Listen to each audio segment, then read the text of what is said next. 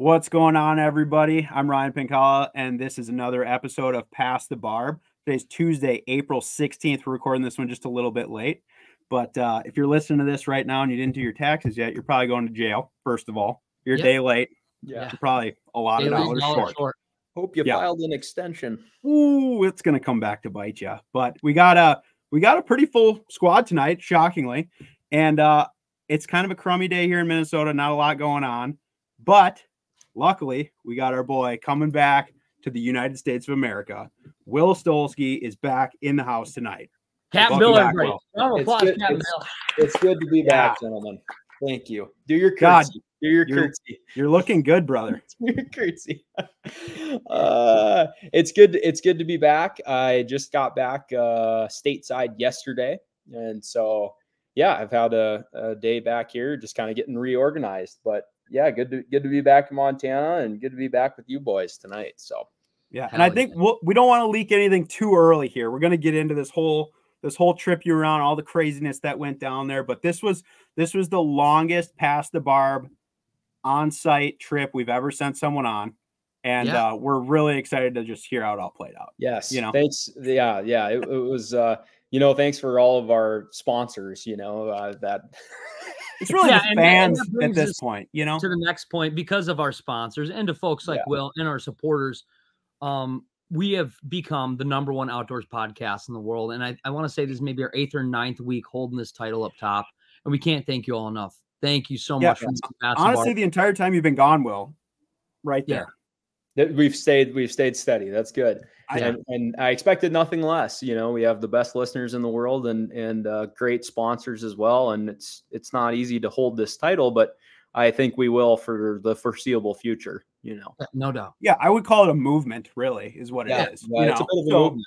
If you want to be a part of this movement, maybe like, subscribe, comment below, everything. Get on there. Friends, tell your mother, tell your brother. Share it around. Share it around. We appreciate it. We appreciate you. So, all right, and then Sam Sobi joining us too. What up, howdy, brother? folks? And thank you, seriously, thank you. We do want to say thank you to all the listeners.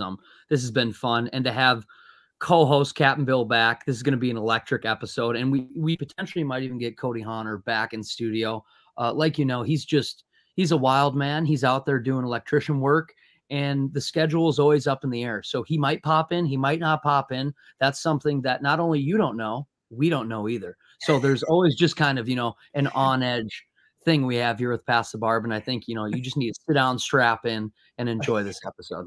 Yeah. Everyone's along for the ride at this point. Exactly. Yeah. So this is a runaway train, and we're just holding on for dear life. So yeah. And then our boy Adam Bartusek not going to be with us tonight. He is currently down at Kentucky Lake. We talked about this on the last pod that he was going down there to fish a tournament. He got into the Tackle Warehouse Invitational on Kentucky Lake and talked to him a little bit. Sound like practice is going okay. Definitely finding some fish. He said he's on a few what he considers to be the right ones. So we'll see how this plays out. I think that tournament starts maybe on, is it Thursday? Thursday, does that sound right? It potentially could be Thursday or Friday. It's this week. Yeah, it will be this week. We'll keep an eye on it. But yeah, it's the Tackle Warehouse Invitational, so I'm sure you can follow along, see all the results on there. It's an MLF tournament. So, and this is good buddy Bart's biggest derb of his life, no doubt. This is a pro level derb that he got on the waiting list to get in. It's not like he's doing all the invitationals. He got in this one because he's on the waiting list, and this could be a life-changing derb. It has if he wins. It really could be. So and he might. Hey. He's good on KY. We know that. He's good on Kentucky Lake. So Past the Barb Nation will be following along, I think, and we'll see what he can do down there. But he's definitely keeping things pretty tight-lipped right now. So I don't blame him. But that's kind of what's going on. We'll see if Cody can get with us tonight. But we do want to just get into kind of what we've been up to. So I'll just kind of lead it off, dude. The past little bit here, I have just been like spinning wheels on what I'm going to kind of do over the next couple months for fishing wise. And I just ordered some new stuff for my boat, which I'm really excited about. That got delivered recently. So I got a new trolling motor and everything to put on the rig, and should be getting the boat this week and then kind of going full tilt there, but planning some missions, potentially up to northern Wisconsin, kind of in the next couple of weeks. Should be kind of cool. And then I did spend some time out on Tonka recently, though. And let me tell you, the crappie fishing on Lake Minnetonka right now is ridiculous. Did you go on your boat or a buddy's boat? What'd you do? I went out with Waldo and Connor Graham, and it was super fun. We were out there. Griff was guiding out there that day too, and we got on a big mega school, and we all just kind of beat him to the ground. You know how it gets out there when you get on some of those schools that are like hundreds and hundreds and hundreds of fish. Mm-hmm. And I've been talking to some people that have been going out more and more, and every day it just keeps getting better and better. I'm sure with this little bit of rain and cold that it probably chilled things out a little bit, but sure, crappie fishing's heating up. I'm kind of ready for it to get to like, fishing openers so we can actually beat the crap out of a bunch of different species. But right. I also signed up for a little derb of my own recently. Do say. And this one isn't, so you guys are familiar with like that Fish Donkey app, right? Where they do like it's like online, right? Yeah. So they have this tournament going right now, and I think you can still get in. So if anybody wants to compete against me, knock yourself out. But it's called the North American Master Angler Tournament. 61 different species available, and it's a whole year tournament. And so I said, you know what, I like that. And so I just jumped into it a couple weeks ago, and did I have barely gone out. I went out a couple of days, did some carp fishing, which I haven't done in like a really long time. And I saw some snaps from that. You and good buddy Ozowski. We did. We spent a little time down in the river bottom carping. Let me tell you. Tell us some experiences from that, because anytime you fish with good buddy Ozowski, he's a buddy of the whole podcast. Yeah, he's a friend of the show for sure. He's this 7-foot tall man with the passion for fishing of 10 men. And he's just a unique character, from hunting agates to going to local breweries to basically catching anything that swims. Andrew's a character, and if you remember when he would get the chubs all the time, he'd catch the creek chubs he had the best bait in the entire metro area. He would catch the chubs on the line. He's been around. He's seen some things. Tell one story from when you were fishing with Andrew. There has to be 5. So at least tell one. Well, okay. I'll give you 1.5. How about that? Okay, that works. I'll start with the half. But so I actually called him because I was like, hey, like I'm specifically like, I know I have a narrow window here. I'm looking for, like, on this tournament, a lot of the species are rough fish, right? So like different types of suckers, carp, whatever, right? And I know he spends a lot of time catching bait, and I was like, kind of trying to key in on like one sucker run somewhere that I could potentially get in on. We kind of chatted. We're like, okay, let's check these couple of spots. He was going to check some. So I had one spot that's actually pretty close to where he lives. And I told him, I'm going to go check this probably, tonight after work, and he's like, I don't really know what you're talking about. I was like, well, let's see if it even is good. So I went down there, checked it, and there was no suckers there, but it was absolutely loaded with carp, like pretty insane amount. Mm-hmm. And they looked like they'd be pretty easy to catch. So I called him back and I was like, hey dude, like, I don't have any, like, the sucker stuff didn't pan out, but I was like, there's so many carp down here, and I brought no rods. So I'm like, I'm going to drive home, and I'll send you the pin, like, if you're interested or whatever. And I totally thought he was just gonna be like, no, but he's like, he didn't know the spot, and he was like so intrigued because he's like, I've never even heard of this place or like seen this or whatever. So he's like, can I come? And I was like, absolutely. So we both show up down there, and whatever, we go down there, we proceed to figure out how to catch some of these fish. It was super fun. We caught some big ones the first day. We ended up going back the second day. So that first night though, so I won't give away, this is a secret honey hole carp. Well, we gotta be. I don't want to give it all away. We want to be a little tight-lipped here. But this is a fairly urban setting where this goes down. No doubt. If you're with Drewski, no doubt. Yeah, and as people do in the metro area, they tend to get a little weird when things get dark outside. And so we were down there carping away. Time kind of got away from us, and next thing you know, it's the middle of the night. And we got a little bit of a hike back to the old truck. And a good portion of this is through like wooded area, sure. And so we're making our way through there, and we get about halfway out, and this gentleman comes stumbling out of the woods. And so, mind you, we don't have any like lights, nothing. We're just walking, just chatting, walking down this trail. And this guy comes stumbling out of the woods, and he's dragging like a big something on it, and he's carrying some shit that looks very weird in the dark, right? We're kind of like, holy shit. And he came out like, I'll say maybe like 20, 30 feet ahead of us, right onto the trail. And it's like dark. He's kind of backlit by some buildings up the thing, and he's like mumbling, and we're like, oh shit, here we go. Like, this is going to be something here. But the trail's kind of wide. He's kind of like on one side, we're on the other, and we're just going to like walk past. I'm hoping we're just going to cruise by this guy and not even acknowledge that he's there. Your first thought was, this is not a fellow angler. No. This isn't a guy that's out here carp fishing. No. This looked like someone that I probably didn't have a lot in common with at the moment.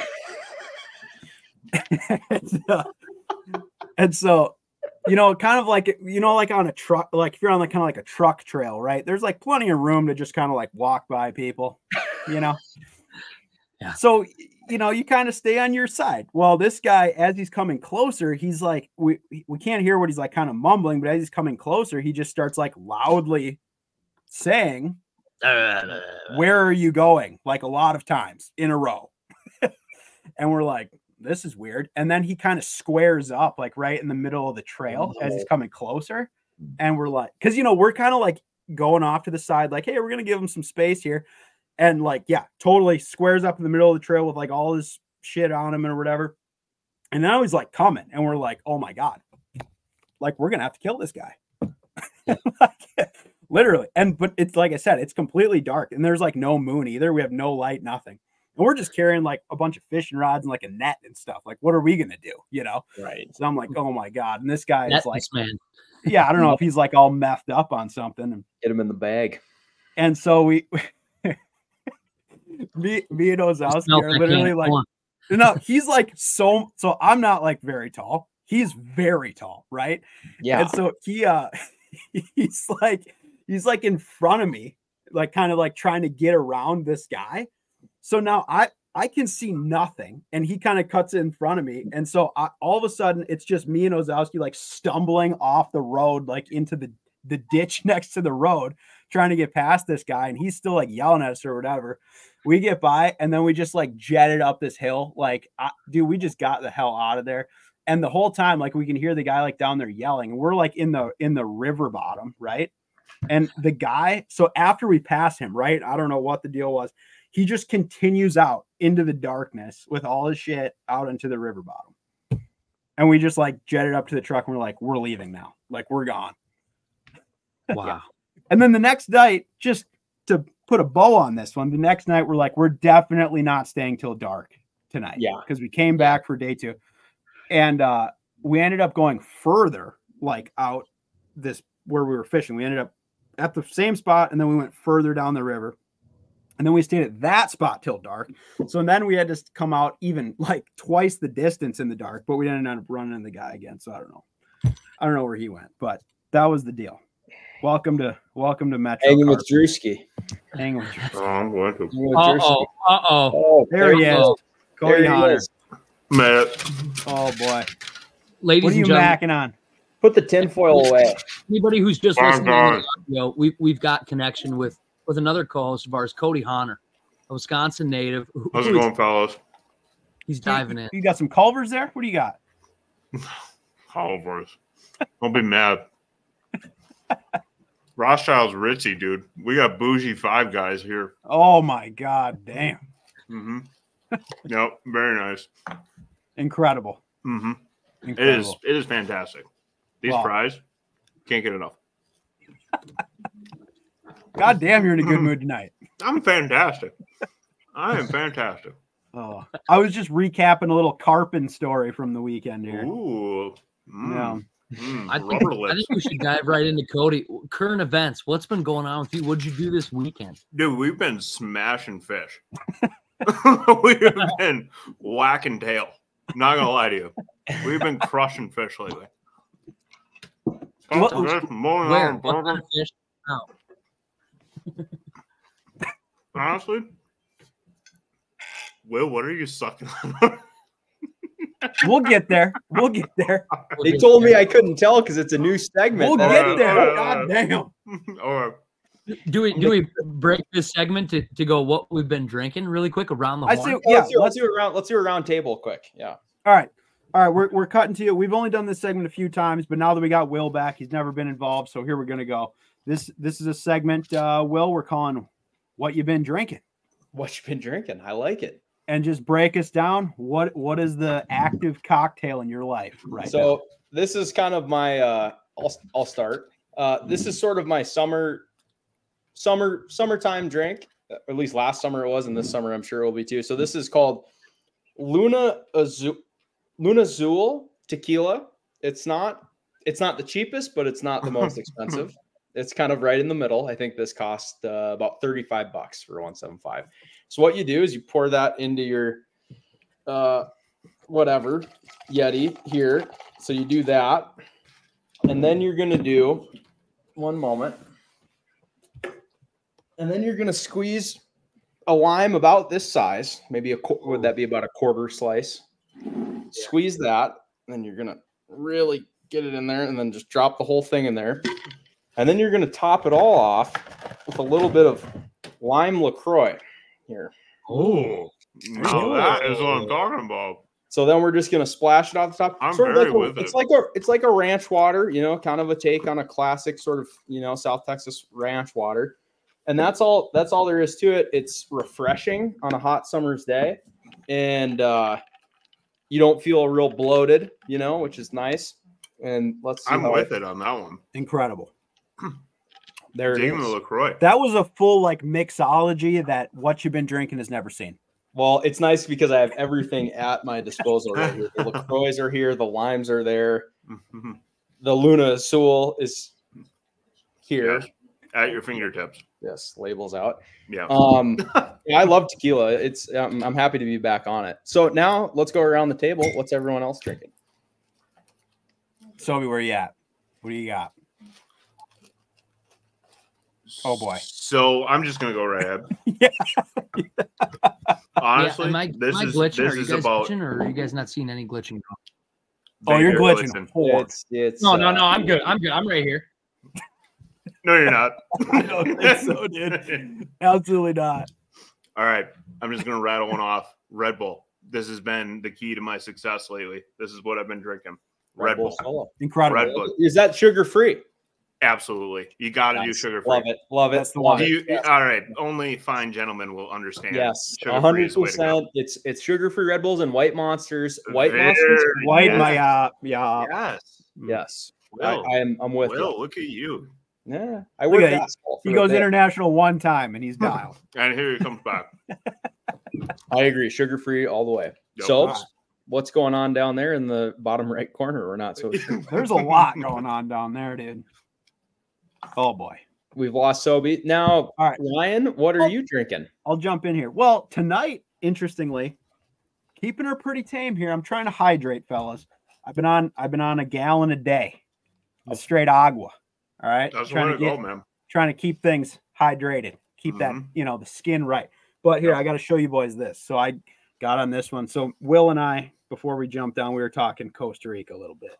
Didn't have a chance to talk to him since I went there. Got on this drink there.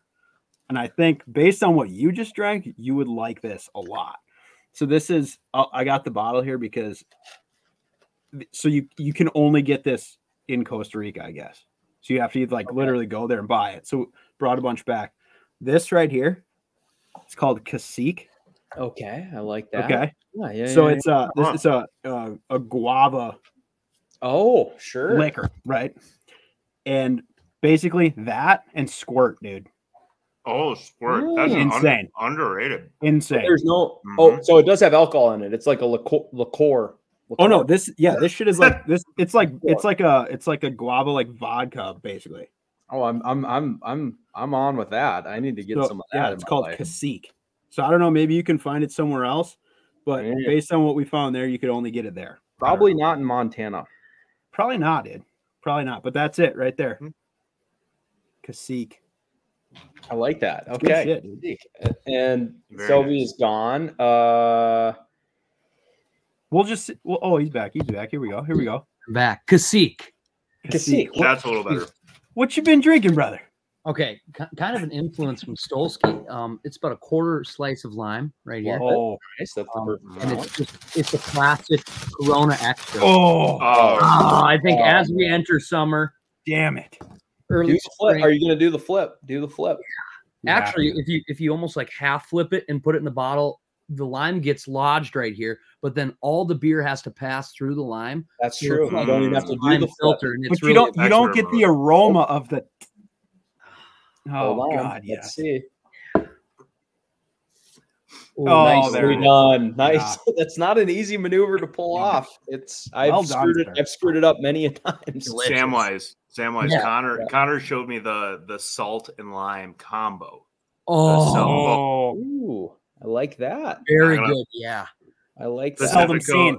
Pacifico salt lime combo. Sure. Ooh, so you put a little bit of salt up there, salt in the beer, salt on the rim, and it's just fantastic. Oh, that yeah. Boys, I do have to ask because I've seen it around on the social medias lately. I've not partaken yet, but has anybody cracked the first shandy of the season? Oh, I have not. It seems early. All right. It seems too early for that. It was. We had a couple 70-degree days. People got rowdy. Shandies were open. That's all I know. Yeah. It's soon, I'd imagine. I haven't even bought any yet. So, but no, sir. It's out there. It's out there. There's shandies out on the areas. It's on the horizon. Certainly, they're available. All right. I would say fishing, Wisconsin. That's when it's going to happen. Yeah, it's going to have to. Yeah, I don't see a way around it. One way or another. All right. Well, that was good. That was like the best what you've been drinking ever, I think. That was good. I'm glad I got to get introduced to the segment. Incredible. Thank you. Incredible. We'll circle back on that eventually. But let's go. Right. Let's go back to current events. Cody's been catching tail, and I want to know what kind of tail. He's been whacking. Let's get back on the tail. Yeah, you're right. Easy boys. No, the fishing has been phenomenal lately. Like, we are back. I don't want to. We're back. We're in the zone. In the Z. The Z. Steelhead fishing, walleye fishing, both of which have been just absolutely phenomenal. And I got to hand it to you, Will. I understand why you moved out to Bozeman. I'm not in Bozeman. I mean, at once upon a time. Sure. Yeah. Yeah. Like, I thought it was a little, but I understand now. Well, it is. It is a little. Yes. No, it has been awesome. Like, that is a whole new obsession. You're digging it. Yeah. I love it. Good. I have been like looking up every steelhead video.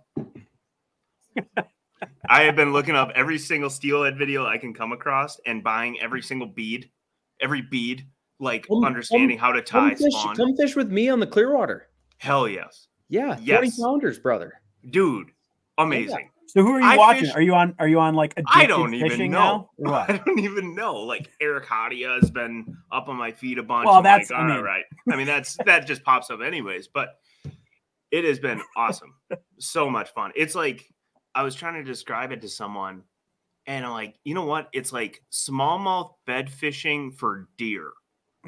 If you combine those when they're like super shallow and you can see them, you got to sneak up on them. Because I'm like, really, that is it. Spooky, yeah. It's a little spot and stock. It's kind of spot and stock style. Yeah, and you're dealing with like heavy pressured streams and stuff where someone's been fishing that fish like for the last 40 and you got to have minutes. You got to have the right bead. It's got to be perfect. Oh yeah, they're perfect. There's honestly they're like super anal about like technique, like how the bait is coming, how to like. Oh yeah, it is awesome. It is a whole new realm that my eyes are now open to, and I am digging it, dude. Yeah, I am digging it. Awesome. I'm pretty sure there's only a certain size limit that you can actually catch, though. Because I hooked one, it looked like a shark swimming through the river, and I'm like, I fished for it for honestly a total of like 5 hours.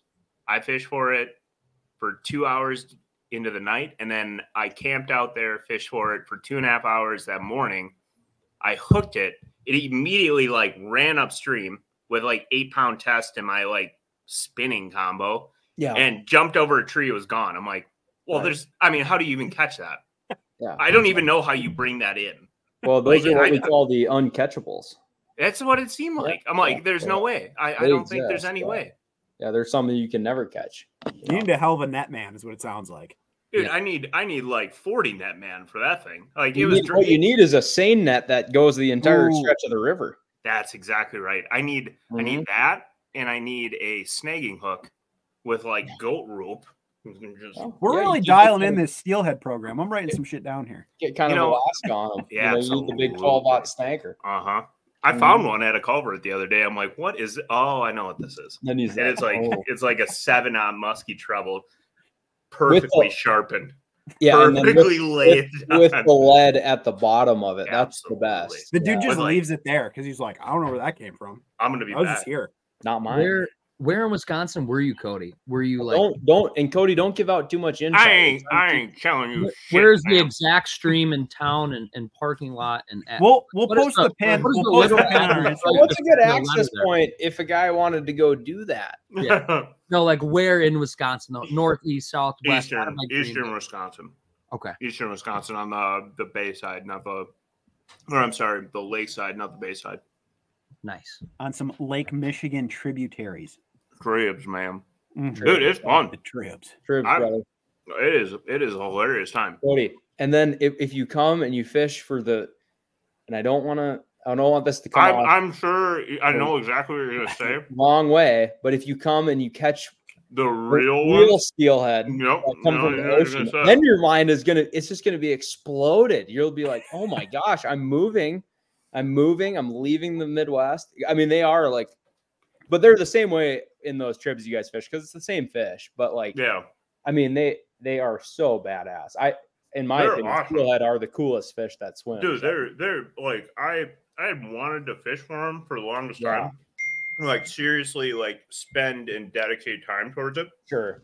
Because I have friends who do it and they always talk to me about it. I'm like, whatever. Oh, but now I finally did it. You get it. Yeah, it clicks. The first day I went, I was so frustrated. Yeah. I'm like, you motherfuckers. I'm like, I am going to catch you. What the hell am I doing wrong? And the next time I went back, like it just clicked. And I'm like, oh. Then it like makes sense. Like, I mean, that is awesome. Yeah. Absolutely awesome. They're badass fish. I think they're the coolest. Hell yeah. Coolest fish that swims. 100%. It's literally, I mean, I was thinking about it as I'm like walking the streams. I'm like, what is this like? It is literally like bed fishing a smallmouth bass, but hunting for a deer. It's like if you combine those two, that's a pretty good description.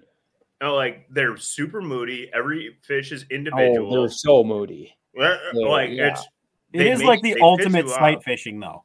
It really is. You know, like 100%. Yeah. Especially when you're fishing like smaller streams, like I was fishing where it is all sight fishing, like no float fishing. Yeah. And I can say that now. No float fishing because I'm a big steelhead guy now. Yeah. But were you center pinning them? Were you using the ran into a real deal Sims guy the other day. Pinners. Oh man, he was fluting on that fish whistle. Yeah. But yeah, it's awesome. Yeah, they're badass. Like, it is. I think they're the coolest fish. I'm so mad that I wasted so much time not fishing for them. Yeah. That I've gone every single weekend to do it now. Yeah. It's so much fun. Well, now you gotta come to the coast. You gotta come fish. Like, the real ones. No, and I don't I know, because there was a photographer that was on a photo shoot with us. He's like, oh, you have those Michigan little bitchy ones, don't you? Oh, like, I don't know what you're talking about. He's like, we have the real ones out in Washington. I'm like, oh, all right, man. Cool. Yeah, I mean, there's a lot of discrepancies there, but it's like the gear versus. Yeah. I mean, but it's very cool to catch one that came from. Oh yeah. You know. Yeah, when they travel all the way to Montana from. Almost, yeah. Like that's insane. They used to go all the way to Wyoming before they dammed up the Snake. They were all the way in Wyoming. That's incredible. That is amazing. Like calling that up. Amazing fish. But onward. Mm-hmm. So Cody, run us back because it looked like you did some stuff for your like that weekend around your birthday a couple weeks ago. Oh yeah. Run us back on that because I didn't get to hear about this. I did see some really good snaps though. Yeah, so. It was fantastic. So we went to every weekend or like every one of my birthdays. It is no fail. It is the best walleye fishing day for whatever reason. Like April 4th, if you got nothing to do, go walleye fishing. It is always the best date. It's like perfect in sync for fish moving up the rivers. So that's what I've done the last like 10 to 15 years, right? Well, lo and behold, I'm kind of looking at her right now. But so we went, the girlfriend asked me, what do you want to do for your birthday? I'm like, we're going fishing. Like, do you want to get a hotel? I'm like, nope. Nope. We're going truck fishing. What is truck fishing? We're sleeping in the truck. You in the office, baby. and she's like, well, like, how long are we fishing? I'm like, we don't take breaks. Forever. We don't take breaks. We fish. Do you get it? I'm like, if she, we don't take breaks. Like, if she survives this weekend, like, that's when I know. If she can survive this weekend, I definitely know. Well, we went fishing on the Menominee. She caught her first fish. I think it might have been her first fish. 28-inch walleye, like literally second cast. My third cast, I caught like a 30.5-incher, and it just proceeded to be just knockout, lights out, just ridiculous night. And went in, took a nap in the truck. Next thing we go off to steelhead fish on the other side of the bay, and it was phenomenal. Like, cannot describe how fun it was. Like, we caught probably 30 steelhead that day, like lights out. Like, found a really good stream where it was like we were float fishing. I'm talking like I'm an expert. I don't really know what's going on. I'm looking at Will, but like the float, I'm like, all right, I'm going to give you a demonstration, like kind of how I do it, whatever. This is how you control the float. This is whatever. When it gets to this point, you can just bring it back in and cast it out again. And I'm like, all right, so when it gets right here, I like lay my line over and it should go down. Mend it. There we go. That's the term. Yeah, there you go. And I'm like, mend your line. And I'm like, and it should go down. There's a little spot right here. It should go down right there. Boop. Bobber goes down. I'm like, here's the rod, Leslie. Isn't that the coolest thing ever when it goes down? I mean, they suck it down. Dude, it's like it's not a tick, tick, tick. It's like a like, and you got to be quick with it. And it makes a noise when it goes down. I know it does. It's awesome. Yeah, it's badass. Someone said she has never been more attracted to me in her entire life. And I'm like, you're like, bingo. This is awesome. We're going fishing every single weekend. Yeah, this is perfect. But it was fantastic. Yeah, fishing's been phenomenal, actually. It has been so much fun. Good. So Cody's a steelheader. Fuck yeah, I'm a steelheader. I still haven't gotten to the point where I'm like buying the bags and stuff to get. Yeah. I've been using. I like bummed a bunch off of my buddy, and then otherwise I've just been using beads, like plastic beads and stuff. Yeah, that's fine. I mean, you will reach a point. I mean, the way this thing is progressing, this is what's going to happen. It's going fast. We're on a highway right now. Yeah, you're on a trajectory, and this is how it works. The steelhead. I'm gonna give you the quick rundown how it all happens. So now, like, you're into it, and you're using the spinning rod, right? With the and then soon you'll probably change to the fly rod, but you'll still be fishing them the same way, identical to the spinning rod, with a bobber and a strike indicator. Yes.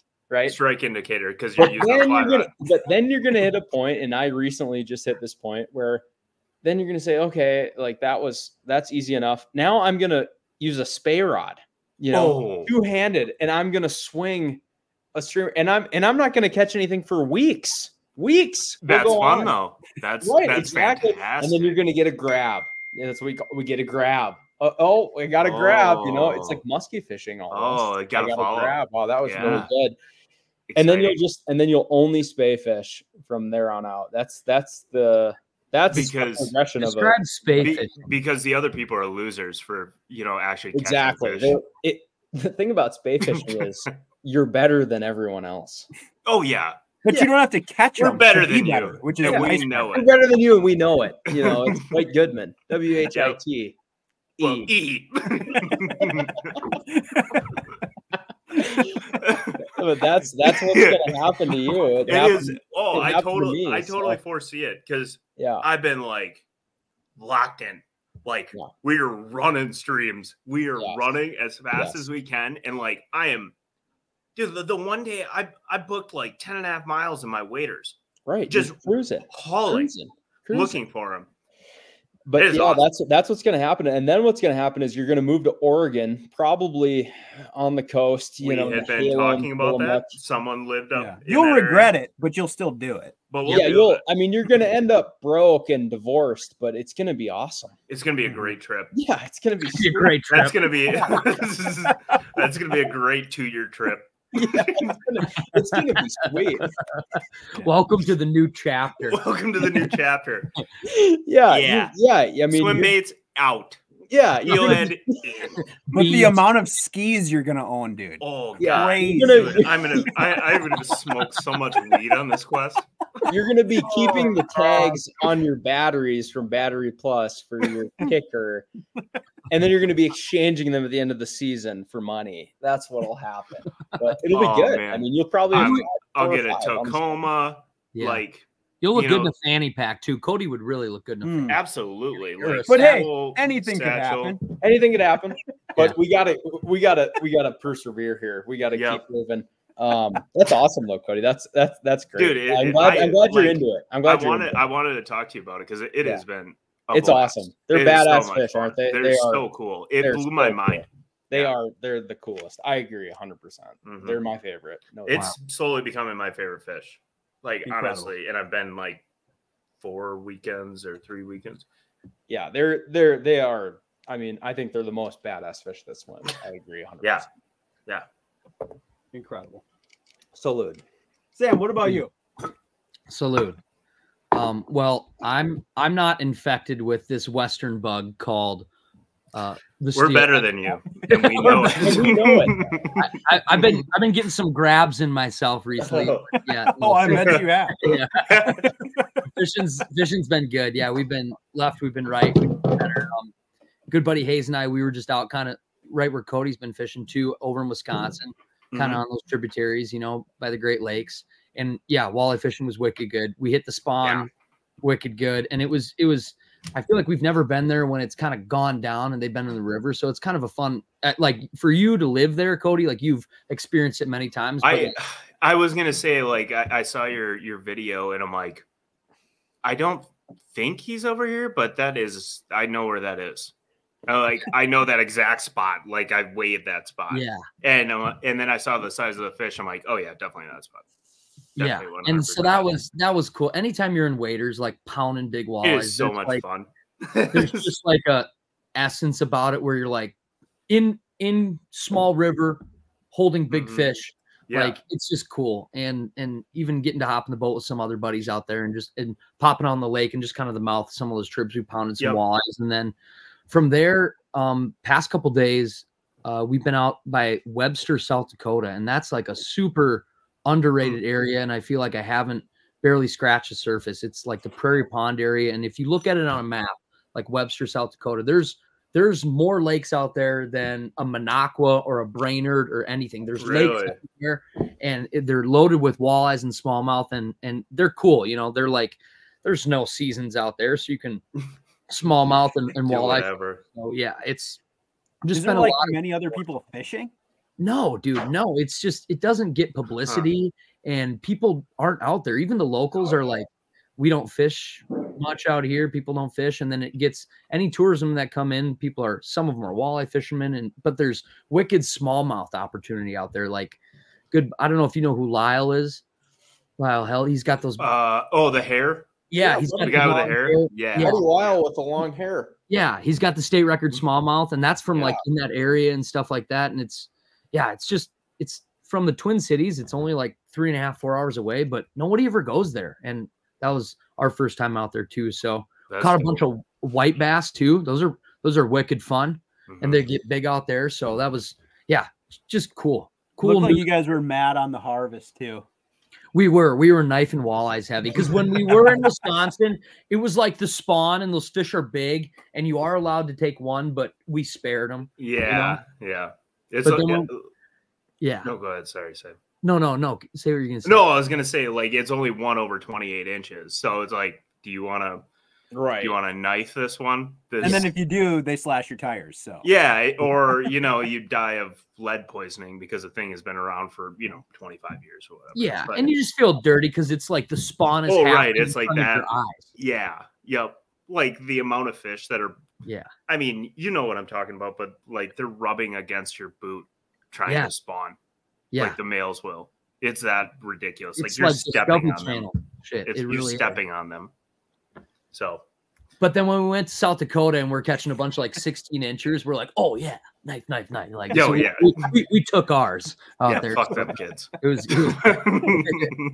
Ryan, we flayed some white bass and the meat looks not bad. There's just like a red film on the back of it, almost like a film like that salmon would have, Yeah, it's gross or whatever. They say if you take that off, it can be good. So it is good. It is good. Yeah. Yes. You'll like it. But yeah, I've eaten a lot of white bass. From Wisconsin? Or where? From all over, dude. Come on. Wolf River? From the Wolf? You ever fish for you ever fish for him out there? I've never fished for him there. I know like that it goes down there. I mean, you talk to any redneck around that area, they're going white bass fishing. Oh, I'm sure they are. No, I've kept them out of the Mississippi, out of the St. Croix, the Vermilion. Do you take that red Vermilion film off the back? Vermilion has white bass? Over here. Oh. Vermilion River. Oh, okay. I'm like, what? So they have like a really thick bloodline is what it is. So like if you split the fillet, like you're gonna take the pin bones out, but you just go all the way to the tail and just take that whole middle out with there's a lot of red meat on there. You'll clear most of that out. It's not that you can't eat it. It's like that's where a lot of the like weirdness is flavor in there, that dark red blood meat. Sure. But other than that, it's good meat. Yeah. Plus they're like the limits are usually like pretty high on them compared to like any. Some places don't even have a limit. Some it's like 25. It's like 25. It's like bluegill fishing. I'm like, I know you're gonna let me keep. Yeah, and they're big. Like in a lot of places, they get like like 4 or 5 pounds is like a pretty solid one. But, eradicate the population. And dude, a lot of them were like hitting it like you throw for bass. And it was like, I don't know, it was sick. Like you. All right, let's get into Will. Will. All right. Dive into current events, dive into current events. Just talk to us. Argentina's looking different. Well, how about this? Let's start it off this way, because I'm sure you have some stories that are like on top of your mind that you definitely want to tell. I think let's just run down. Let's run down. We have some fan submitted questions. Yeah, let's do the Q&A because I think that will spark. Yeah, so we'll start with that. We'll all go I think we all have at least some questions. And then we have some questions that were sent in to us. So maybe we'll start with those, the ones that are actually from like Instagram. We threw out a little poll on there to have people send in things they were curious about. And we did get some responses. A lot of them are quite similar, though. I don't know if that's good or bad, but I might lump some of these together. Sure, you could do it sort of a conglomerate. So I'll wait for these boys to get back, but I do also have 5 questions right out the gate here, just to verify that you did in fact go to Argentina. Oh, we got some Argentina trivia. Oh no, because we got to be sure about this. Oh no, so I'll just lead it off while we're waiting for these other guys. So we got 5 heavy hitters right out of the gate. Okay. Here. All right. So if you pass, you got to get 3 of 5 here. Okay. Or we're not even going to continue this. Sure. I like it. Question number 1. What is the capital of Argentina? Buenos Aires. That's correct. Ding, ding, ding, ding, ding. All right. Strong start. All right, let's see here. Which ocean borders Argentina's eastern shore? The eastern shore? Correct, sir. The Atlantic. Okay, I'm 2. Well done. Maybe he was there. True or false? There are no cougars in Argentina. False. That is correct. Okay, I'm there. Let's do the other 2. Now that you've been to Patagonia, do you feel superior to everyone else that you see wearing Patagonia clothing? Yes.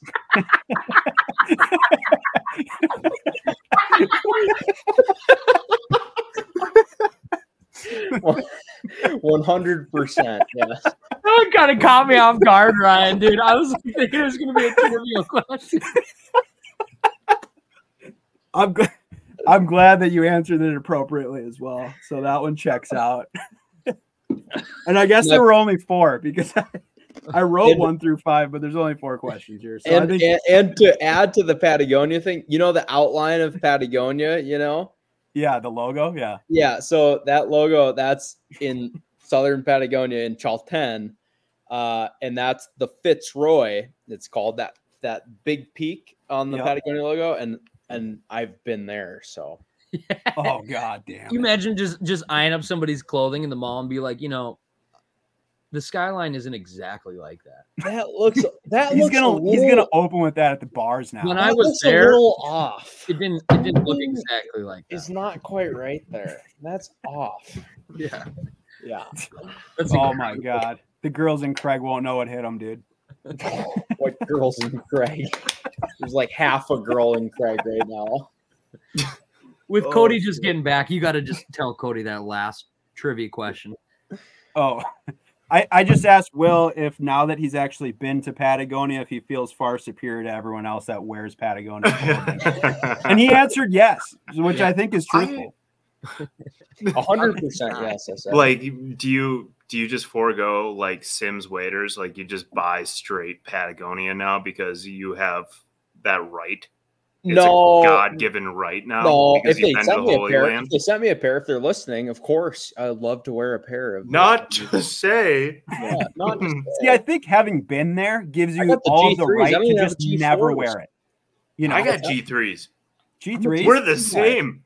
Yeah, I know. We are. We're basically on the same level, like same level of. I got G3s. I mean, I'd love to have the zipper, but it's spendy. You know. What happened to the drifts? Dude, it is.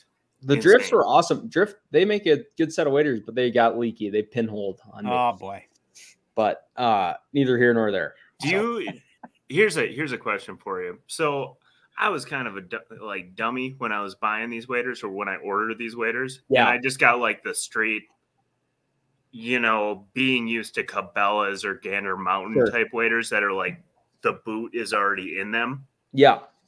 Like I fucked up, didn't I? Like you want the stocking foot and then the shoe, don't you? Well, yeah, unless you're fishing and it's really cold, then the boot foots are really nice, you know? I mean, they're like if you're going to only fish, you think about it this way, if you're only going to fish in the spring and the fall with your waders. That's kind of what I'm doing. I think the boot foots are the way to go. I mean, really? Especially if you're going to hike a lot, though, having the stocking foot. See, that is more comfortable. There's the trade-off. Running into issues. There's the trade-off. So I wear my well, I don't have boot foots, but I would like a pair basically for the spring. So you can pack up like layers on your feet. Yeah, and like the Sims boot foots. Well, do you have them? Is that what you have? Yeah. Yep. I got they're nice boots, right? They are. They're warm-ish. Yeah. You know. Yeah, like I've never had a problem with getting cold in them. So I'd love a pair of boot foots for like basically April into like the first week of May, and then switch over to the stocking foots until Memorial Day weekend. And then I never wear waders. I hate wearing the waders. They suck. Oh, they're the worst. I mean, like especially when you're walking a lot. Oh, they suck. They're terrible. But I mean, the Sims ones are the best ones. But then like Labor Day weekend, you got to put them back on, and so then you're like, oh. Yeah. You kind of need both. You kind of need both. You kind of need the boot foots and the stocking foots. Okay. Well, that's good to know. I guess next year that's going to be on the agenda. Well, tell the boys, send you a pair of the stocking foots. Yeah, we're kind of running up the tabs so far. Like, this is past the barb, dude. Someone like we got Les has got waiters now. And well, yeah, but I mean, it's for the boys. It's for the podcast. That's true. You know, that's true. It's so true. Yeah. Okay, Ryan, onward. Dude, I could talk steelhead fishing. I am obsessed, man. This winter, you're coming. You're going to come to Idaho. We'll fish. I am legitimately going to guide for them next year. I have been running my ass off. Well, come to Idaho, and it's gonna blow your mind. I need to see how someone smart actually does this. Like instead of me. I'm not smart, but I will. Here we are. Show me something. Show me. I'm spawn sack bead guy. That's a good guy to be. Yeah. All right, so we're going to Instagram here. So we threw this out, I think yesterday or maybe Sunday. Yeah.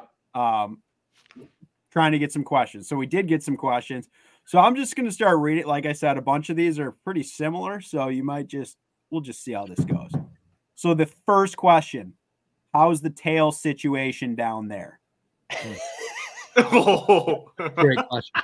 They improve from here. That's where we start. Yeah. Icebreaker. Ice broken. You can defer if you want because it'll come up again. I'm gonna say this about Argentina. It's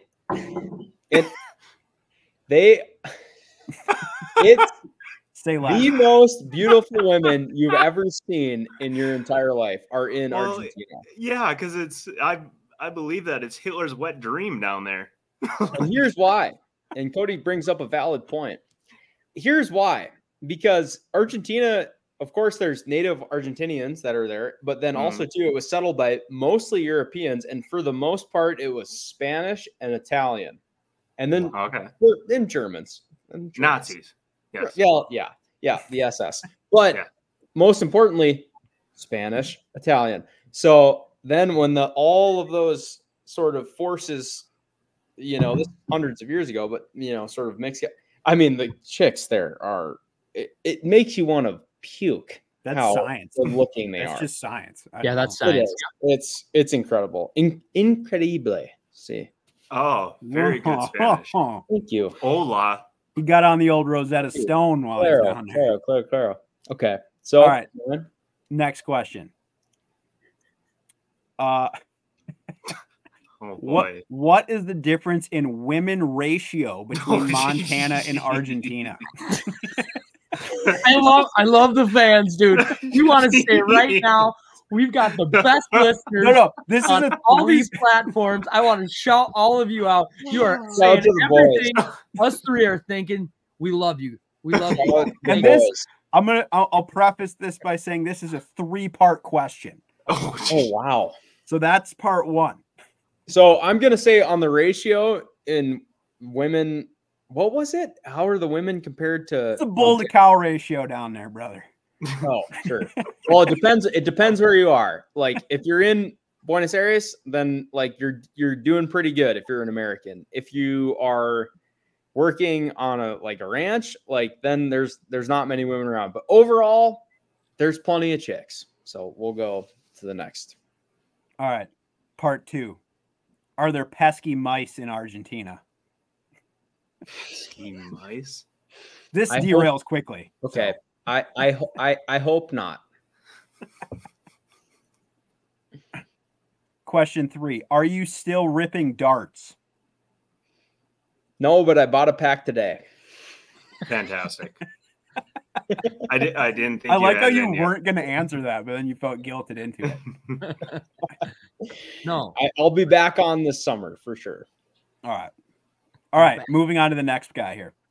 Let's hear about this future bride-to-be he's found. Well, she works in the... I think what he's trying to say. Yeah, I did. She works in the pizza place in San Martin, which was an hour and a half from the ranch that I was guiding on. Her name is Guadalupe. I feel like this is the start of a Tenacious D song. It really is. Did you get this on pizza, or was it just love? You got it. It was just, I went there for the pizza and I found love. The pizza is fantastic. If you're in San Martin de los Andes in Neuquén province in Argentina, then you got to go to Pinkalla. But the girls that work there, it's the best looking girls in all of town. They all work at the pizza place. But there's one that is the best looking, Lada. But she won't give me the time of the day. We follow each other on Instagram, and then we message a little bit in broken Spanish and English. But yeah, she's the one I want for sure. Man. How many times do you think you visited the pizzeria? Oh, I mean, almost dozens of times. Every time we had an airport day, I'd be like, oh yeah, I'll come with. And then drop me off at Pinkalla, and then Joaquin would go get the clients at the airport. Joaquin. Oh, Guada. Guada. All right, moving on. Don't worry, we immediately come back. Oh, geez. The next question: meet any smoking hot Argentinian girls? Obviously, I feel like we checked that one. Okay, but at least if you could go further with it, if she was number one, would you say her friends were number 2 and 3 who you were gunning for at the pizzeria, or did you? Yeah, the best looking girls in San Martin work at Pinkalla. There's no doubt in my mind about it. Do they all follow you on Instagram? Pinkalla, wrap this guy's driftless boat. Good. Dude, I need a Pinkalla. I spent so money at Pinkalla. I mean, it was just, and not like a lot of, I mean, hundreds of dollars, I guess. At Pinkalla. Which for me, that's a lot of money. So those are tips, baby. It's important to know that in Argentina, $1 US equals 1,000 Argentine pesos. So you were throwing money. So you were rich. But it's balling, as one says. It's a scale. It's all relative. So when you go to exchange, and this will be a good little side note. So we had this little exchange that we would go to at a supermarket, a grocery store called Supermercado Victoria. And they had a little sort of, I should have taken a picture of it, but you walk into the supermarket and there's a little side door that you go in and you can exchange your money. I don't know if it's legal. It's owned by a group of Asian people, but definitely not legal. Point. But you go in there, and if you want to exchange, so if you exchange a $100 bill, roughly the exchange is 100,000 pesos for a $100 bill. But the biggest bill they have in Argentina, well, you do have $2,000 bills, but not down south, is $1,000 peso. So you exchange your $100 bill, and then you get $100,000 peso. My gosh, how do you carry that around? Stacks. No, you're just racked up. You got the George Costanza wallet. You're 4PF. Hey, shout out, little baby. You're 4PF, 4 pockets full. I mean, no doubt. 4PF. Yeah, you're 4PF. I mean, like straight up. But the thing is, when you go to these exchanges, and this is important for anybody that's going to go to Argentina, your $100 bills have to be perfect. No markings, no tears, nothing wrong with them. If they have even, like, you look at our bills that we have now in the US, like, of course there's something like someone put like something on it. Like, if it's not a perfect $100 bill, it's worth nothing. It's toilet paper there. It has to be, I don't know why but that's how it is. Even at the banks too.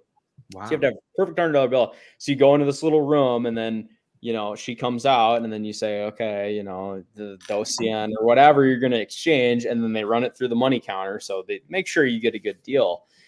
And then you just have like racks. You feel so rich, but it's not. I mean, it's $100 US, but how much was a slice of pizza? A Pinkalla for a large pizza at Pinkalla, and the pizza is phenomenal. There's so many I'm sure it's absolutely trash. No, it's so good. He's like, I go to Argentina for the pizza. So. Seriously, because of all the Italians that settled there. I think a large pizza is like $10, but it's like good pizza. Good pizza. Very good. It's a good $10 pizza. I can just see this boy from Minnesota. Are you sending money back home? Oh no, I just blow it at Pinkalla. Literally, that's what I did. Like, I came back here and could barely fill up my truck with gas because I spent it all at Pinkalla. So. He's like, God, I was tipping so fat. Oh yeah, I mean, because you have all those pesos, you know. I mean, you're just like this. You're like, I mean, whatever, take them. You know, it's like Monopoly money. But, I mean, I still have some right here. Actually, I mean, this is. I mean, let's see those stacks. This is a rack of Argentine pesos, and this gets you. I mean, how do I do this? A slice of pizza?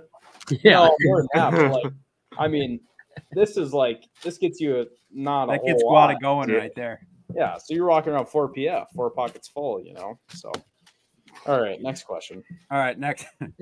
Good. All right, next question. How are the women and how do they stack up against feed store cowgirls? Well, the feed store cowgirls, I have a certain appreciation for, but I guess I guess better. I don't. None of them. 1v1 feed store cowgirls versus Argentina. Yeah. Oh, Argentina. Yeah. So you fall in love. Pizza cowgirl texts you. Yeah. Feed store cowgirl texts you, and they both say, "Move here. Let's start a feed family." store cowgirl's not texting you. No, she's not. Let's she's got lots and lots of other suitors. I ride a horse a lot better than you know, I mean, the drift boat is just not nearly as appealing to the girls here. Argentina all the way. Yeah, 100%. All right. And then I don't know if this one is also about women or it could potentially be about fish. So I guess answer however you want. Okay. This one says, are there any native species that you chase down there? And why are there so many non-native species? That's a very valid question on both fronts. Yeah. So, hey, take it however you want. On both fronts. To answer the fishing side of it, the only native species I caught in Argentina were what are called percas, which are very similar to like a perch. They look like our perch a little bit. And but the rest of it, trout, salmon, red stag, those were all introduced. So really from a native standpoint, no, didn't catch a lot of that. For the women, same thing. Because most of Argentina was settled by Europeans, Spanish, Italian, French. So, you know, I mean, that's how it is down there. So I've seen plenty of documentaries on like the SS and where is Hitler. Oh, did he survive? Did you ever go into one of those towns? Yeah, I drove through the village. Via La Encuesta or something like that, where they built this fortress, and it's perfectly situated. It's backed up against a mountain, and the front of it looks at the lake. So like you have total coverage, and like they're fairly certain that, I don't want to speculate here, but if Hitler escaped Berlin, that's where he would have been. That's where he would have been, because they had total. I mean, 360 coverage there, and that's where all the boys went. Not to call the SS boys, but his boys. No, boys. You heard it here first. No. You heard it here first. Will is a Nazi. And when you roll through that town, I'm not. Book a trip with him today. Not good for my dates are filling up fast, boys.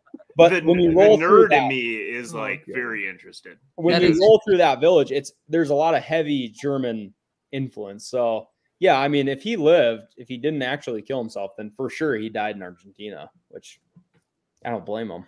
Beautiful. It's crazy. Damn. That's crazy. Dang. All right. Next question.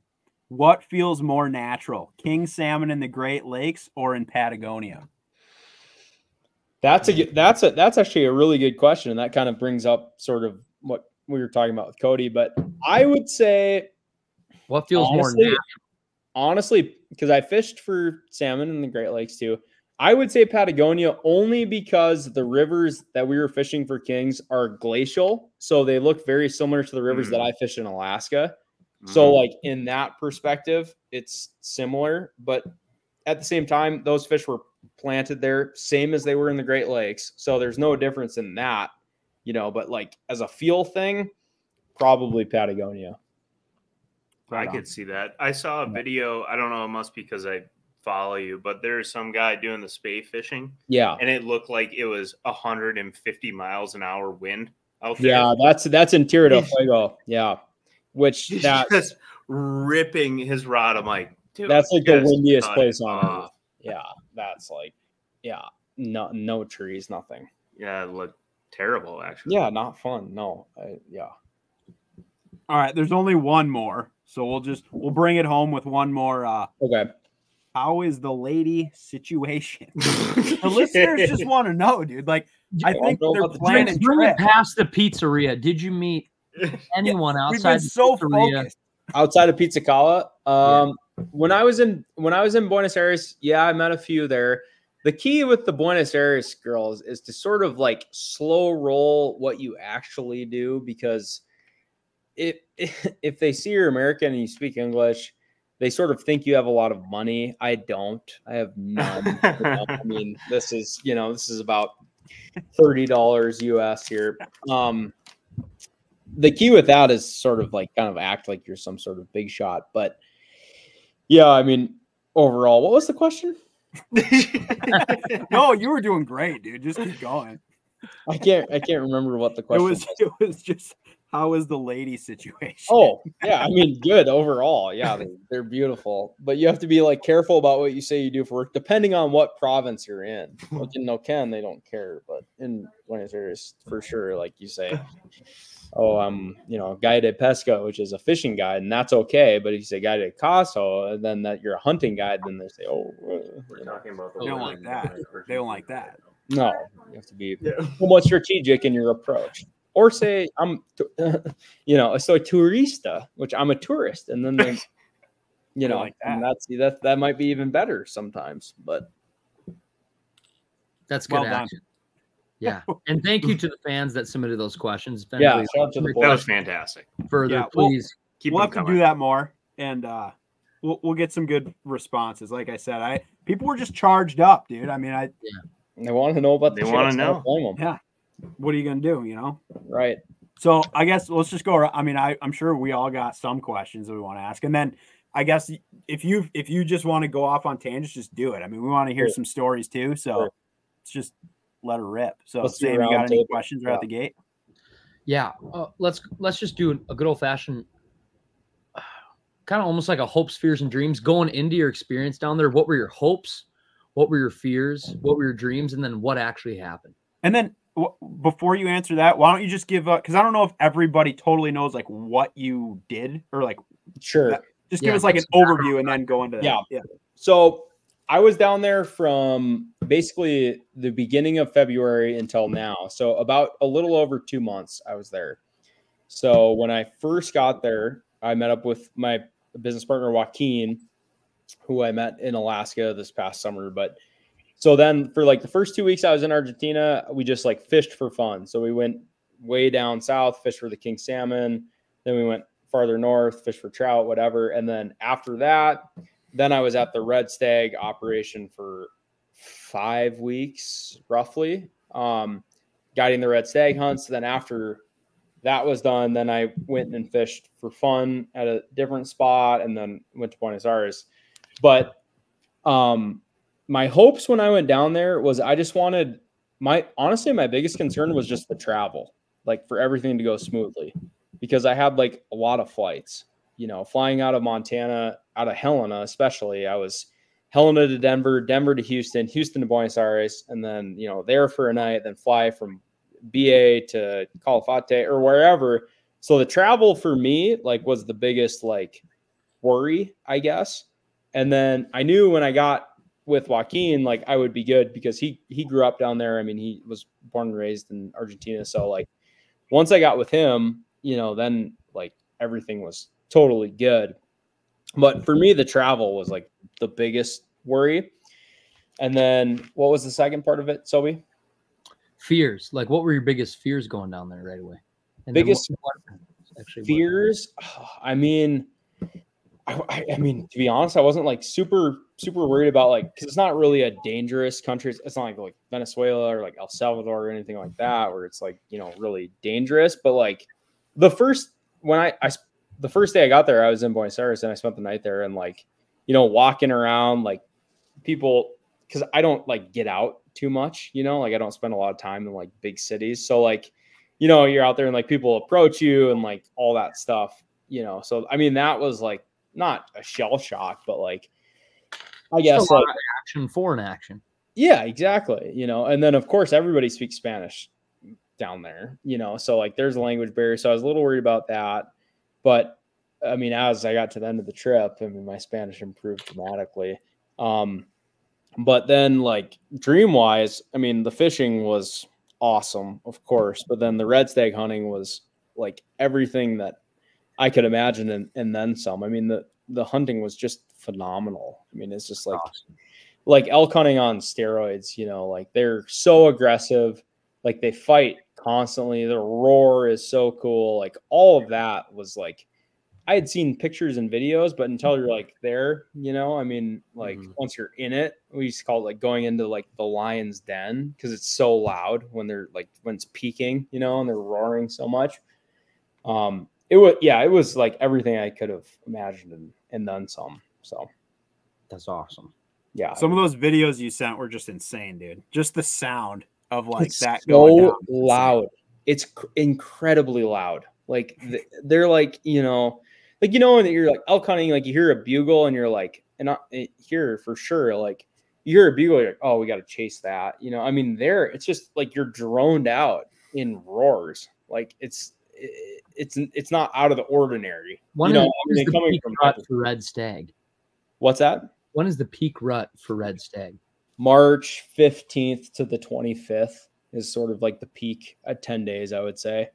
Because like where we're hunting, the ranch that we're hunting is like, it's a really nice, sets out like valley, and it's surrounded by 3 different mountain ranges. So all the stag pour in there because the hinds is what they call them there instead of cows, but like hinds, the females, they live on the ranch year round. And so all the stag will pour out. They come down there for 4 weeks, rut their faces off, and then they leave. But like, yeah, March 15th to the 25th is just like bonkers, you know, like they're everywhere, you know. And then one last question, then I'll bring it on to Ryan. Just a super generic question. Yeah. What was the overall weather like down there in Argentina from the time you were there to the time you left?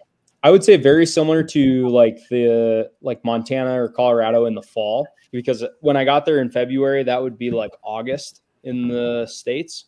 Okay. And then coming into March would be like September. So the lows were in the mid 40s, I would say. Highs were in the mid 60s, you know, so sort of that kind of weather pattern. And then like it rained a little bit, that kind of thing, but very similar to like the sort of Rocky Mountain, you know, west in the fall. September coming comfortable hunting weather though. Oh, so comfortable. And you only hunt the mornings and the evenings, which is nice. I mean, because during the day they all bed down just like elk do, or, you know, deer. Nice. All right, Ryan. So I guess I got several questions, but I guess first one. So, I mean, I know this was like your first time ever experiencing like stag hunting for sure. Yeah. But like it looked like you guys were pretty successful. Like, I guess I don't know like how many hunters you had versus how many kills you guys had or whatever, but the way that it's set up, I mean, did you think like hunting the terrain where this like lodge was, I mean, was it like a pretty dialed spot for like this rut to happen and everything? Yeah, it's the perfect spot because where the lodge sits, like it's in this valley, and then like all the stag come out of these, there's 3 different mountain ranges, so they all come down. And like the hunting itself, it's not challenging from a physical standpoint. Like it's very easy because you're hunting the valley floor, you know. So the only challenging part is finding one, because they manage it. The management there is like very strict to shoot like an older stag. You know, you're looking for like an 8, 9, 10-year-old. So you see like lots of stag that are 5, 6 years old that have, you know, 16 points, 18 points, like these beautiful racks, but they're young, you know. So like the challenging part is finding one that's old enough that you want to kill, you know. And the old ones sometimes don't have like as big a racks as like a 6-year-old, you know. Like it's sort of like if you shot a 3.5-year-old whitetail versus a 6.5-year-old whitetail, you know, it's just different, heavier, you know, it might not have as many points, all that. But like overall, it's just loaded with stag. I mean that one, it looked like you guys killed one just old bastard. I mean, I don't know what the body size on that thing was. I think I sent you that. That was the oldest one we killed, and we figured that was probably 11 years old. But the craziest stag we saw the whole season, and he was my favorite. And so there, like, you can shoot your trophy. You know, when you pay the price, you get your trophy, and then you can shoot a management stag too for an additional fee. So a management stag would be like older stag that's only 10 points, you know, like a 5x5, no crowns on the top. He's never going to get bigger, you know, or like one that's got like a wonky side. Like we had like a club bull, you know, like one that had a club and a full side, or like a big giant spike. There was one of those. But the coolest one, he had nothing, no horns, just knobs, like super heavy knobs. And he had the biggest body I've ever seen on a stag. And when he ran through there's a big main field where they all rut around and they chase hinds and they fight each other. When he came through there, all the other stag, he had no horns, just knobs. They all parted ways. It was like Moses spreading the Red Sea. When he came through, he had a gimp too, like he was fucked up. Like, and his body was huge. He had the biggest neck, like he was just enormous. And like he was the coolest stag that I saw all season. He had no horns, you know. I mean, he just had like these like bulbs on his head. But Joaquin figured he was probably like 14 or 15 years old. Damn. Like this was it for him. But when he rolled through, it was amazing. Like you'd see all these, they'd be fighting all day, you know, and they'd be chasing. And then when he showed up, it was just like, get out the way. Like the big dog is rolling through. And he had nothing. He had nothing to fight with. He didn't fight anybody. They all just moved, you know. Like it's crazy how they have like that hierarchy, you know. Damn. He was a bad, and we never killed him. I bet he dies this winter for sure, but he was cool. He was cool. He looked like a gremlin. Just a big gremlin. Yeah. So when you got down there, like how does I mean, obviously you get in. How soon did you get hunters in? Versus like, did you have time to kind of like glass around and kind of like get to see a bunch of stags before you were like game on hunting, or was it kind of like learning on the go? Because I mean, obviously you've had some like elk hunting experience and stuff like that, but it's a different game, obviously. So we got there. We got to the ranch on the 27th of February, and we went out that evening and glassed, and we didn't see a single stag. So not a single one. Just hinds. Like there's tons and tons of hinds out there, cows. They're everywhere, but we never saw a single stag, and our hunters came the next day.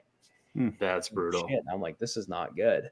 And then they showed up that day. They didn't hunt that day, but the next day. But then every day after that, at the beginning, it just like amplified. Like, and then all of a sudden you hit a point where it was like March 20th, like you reached like the carrying capacity because there's so many, you know. So, but initially, yeah, there was nothing there because the stag do not live there year round. Only the hinds do. So like they all come down from the mountains, come in, do the thing, and then they leave. They bail out of there. They don't stay there. So, so was it mainly like a glassing game till you found a bull that you wanted to shoot, or were you like actively like doing stalks all the time? Yeah. So the only time that I did like where you're actively like hunting like all day is if you had an archery hunter, because then you could shoot one that like maybe wasn't quite as super old, because I mean it's archery, so like, you know, it's not hard to get like close to them, but it's hard to get within archery range, if that makes sense, because they're always surrounded by like 25 hinds. Like they keep this harem around them, like it's their security task force, you know. And so otherwise, like normal rifle hunter, you would glass in the mornings, you'd figure out where you'd locate a couple target stag, and then in the evenings they'd be in the same spot so you could hunt them. You get set up, you know, before they'd get up from their beds and then you know, hunt them. But I mean, when we did the archery hunts, I guided 2 archery hunters, and it was like, then you're just like chasing the roar, which is awesome, but like you don't know, sometimes like the roar, like it sounds like it's a 10-year-old, but you roll up on it and all of a sudden it's like a 6-year-old stag. You can't shoot it, you know. So like, getting in amongst them though is pretty badass because you're like fucking surrounded, you know. God, it sounds like such a badass experience. Like I've seen videos, and like obviously I saw the stuff you sent me, which was just incredible. I mean, just like being there during like it seems like a very aggressive rut, like behavior, you know, versus like so aggressive, even where they're like in a smaller confined area. There's like so many animals. That's the thing, is that this valley is not very big, and they all pour out of there. So it's like tight quarters. So they're constantly fighting. They're roaring all the time, and they're like competing constantly. So they're pushing around like you'll see one day that has like 30 hinds. And then the next day someone came in and kicked his ass and kicked him out. And there'll be another like sort of like herd bull with him, but it's just like rotating like just twice a day sometimes. Yeah. Constant challenge. Yeah. Are you calling at them? Like, are you making roar calls? Are you rattling or doing anything, or raking bushes or raking trees? Like, not there. Like in some of the other places in Argentina, you can do it. But there's so many animals that like, even you will like roar at them to stop them. Like I did that a couple times to stop for the shot, you know, sort of like you would like a deer, you know, like that. But they won't respond to any calls because they've already got like 30 bitches with them, you know. Like they got no reason to like come to one more. They own the pizzeria. Yeah, they're like the owners of Pinkalla. Like they have it figured out. Like they don't care, you know. And like even a competing stag, like they'll like the big ones will just like kick their ass and then like, you know, whatever, like on to the next one. So yeah. Wow. So I guess one more, and then I'll let I don't know. I'm sure Cody's got some too, and we'll keep going. But so I like this type of, I know like a red stag hunt is probably on a lot of people's like hit list for just like light, you know, once in a lifetime type of hunts. Like where you were at this outfitter, well, anywhere that you can hunt them, like whether it's in you know, New Zealand or in Argentina or places in the UK that do it. It's like, this is like an expensive hunt for someone to just like buy, to like come and go do. Yeah. It's not a cheap hunt. So we're like, I got to figure like a lot of the people that you hunted with over the course of like that time were pretty like, you know, high rollers or whatever, people that definitely like had some coin to throw down. Yeah. Like did you have any clients that were in some pretty badass line of work, or like anything that was like, what were some of their stories of what they do? You know, a lot of them were in some sort of form of construction. That was where a lot of the money came from. Yeah. You know, like had one guy that was like a remodel guy, but did it on such a high, you know, volume scale that he was like extremely, extremely wealthy. You know, another guy that was like a concrete guy, but same thing, you know, scaled it up where, you know, he didn't have to do anything. And where are a lot of these guys coming from? Are these guys from Texas? Are they from Iowa? Are they from? We had a big mix. You know, we had guys. We had a couple. First week, the guys were from Florida. Second week, those guys were from Ohio. Third week, those guys were from Montana. That was so like all U.S. Jason Matt, all gringos. Yeah. All US. Well, yeah, and I mean, having Matzinger in camp had to have been cool. I mean, like that was really cool. Him and Willie both were awesome dudes, and like, did you know that they were gonna hunt with you before you went down there? Yeah, I kind of knew, but I had met Jason maybe once, like a couple years ago. I didn't like know the guys at all, but they were really cool, great guys to have in camp, you know, and cool to hunt with them because they were like obviously like pretty, you know, well-rounded hunters. So like I learned a lot from them too, just being around them, you know. When I'm sure they were like shooting a movie. So yeah. So that'll when that comes out, that'll be cool. But yeah, I mean, the clientele wise, you know, I'm not gonna like name prices, but the cost of the red stag hunt is like very comparable to the cost of a really good elk hunt in the US. Like it's not that far fetched. Well, yeah, for an outfitted hunt. Yeah, exactly. Yeah, not like a DIY, you know, like that kind of thing. But like, you know, so we had a mix of like guys that had like a ton of money, and then guys that were like doing well, you know, if that makes sense, you know. Yeah. So it was like a mix of that. But I will say this about where we were hunting, you know, because so when we got done hunting, we had, you know, 15 heads and and antlers to transport, you know, because we Euroed them all there and we prepared all the hides and stuff. And then we had to drive from San Martin, Ken Province, to Buenos Aires, which is a 20-hour drive, and bring them to the exporter. Oh, wow. Jeez. That drive alone, I mean, driving in Argentina is like a completely different, like there no rules apply, basically. Like the speed limits are posted, but like it doesn't matter. The cops don't pull you over there, right? So, and like, so you can pass on like double yellow, like you can do whatever you want, but then they have like checkpoints set up, like where they, and then when you get to the checkpoint, they can do whatever you want. They can search your truck, they can do whatever. And so of course, every checkpoint that we went through, when you have 8 stag on the roof of a Toyota Hilux and then 7 more in the bed, you obviously get checked, you know? And, so, you know, you go through there and you show them all the paperwork, you're good to go. But then when we got to the exporter in Buenos Aires, which this is a good story too. So Joaquin was telling me, like, we're getting close to BA, like after 2 days of travel. And he's like, okay. He's like, when we get here, like, it's not a great neighborhood. Like, Buenos Aires is a huge city, you know, 15 million people. He's like, what we do, because he's done this for 30 years, we pull up on the sidewalk, okay? You're going to jump out and you're going to start untying all the stag on the roof. He goes, we're not going to say anything to each other. We're not going to do anything.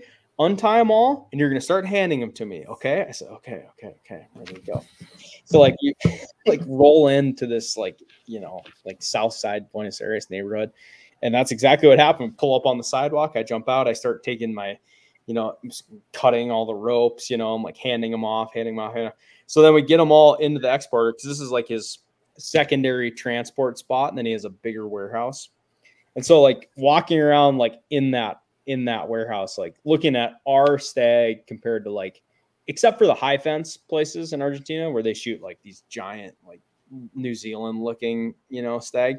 I mean, for sure ours were the best on average for a free range hunt. You know, like if you want to shoot like one that has 50 points, then go to New Zealand or go to, you know, high fence Argentina. But that was cool to see that. It's like, okay, this is legitimate, you know, for a free range, you know.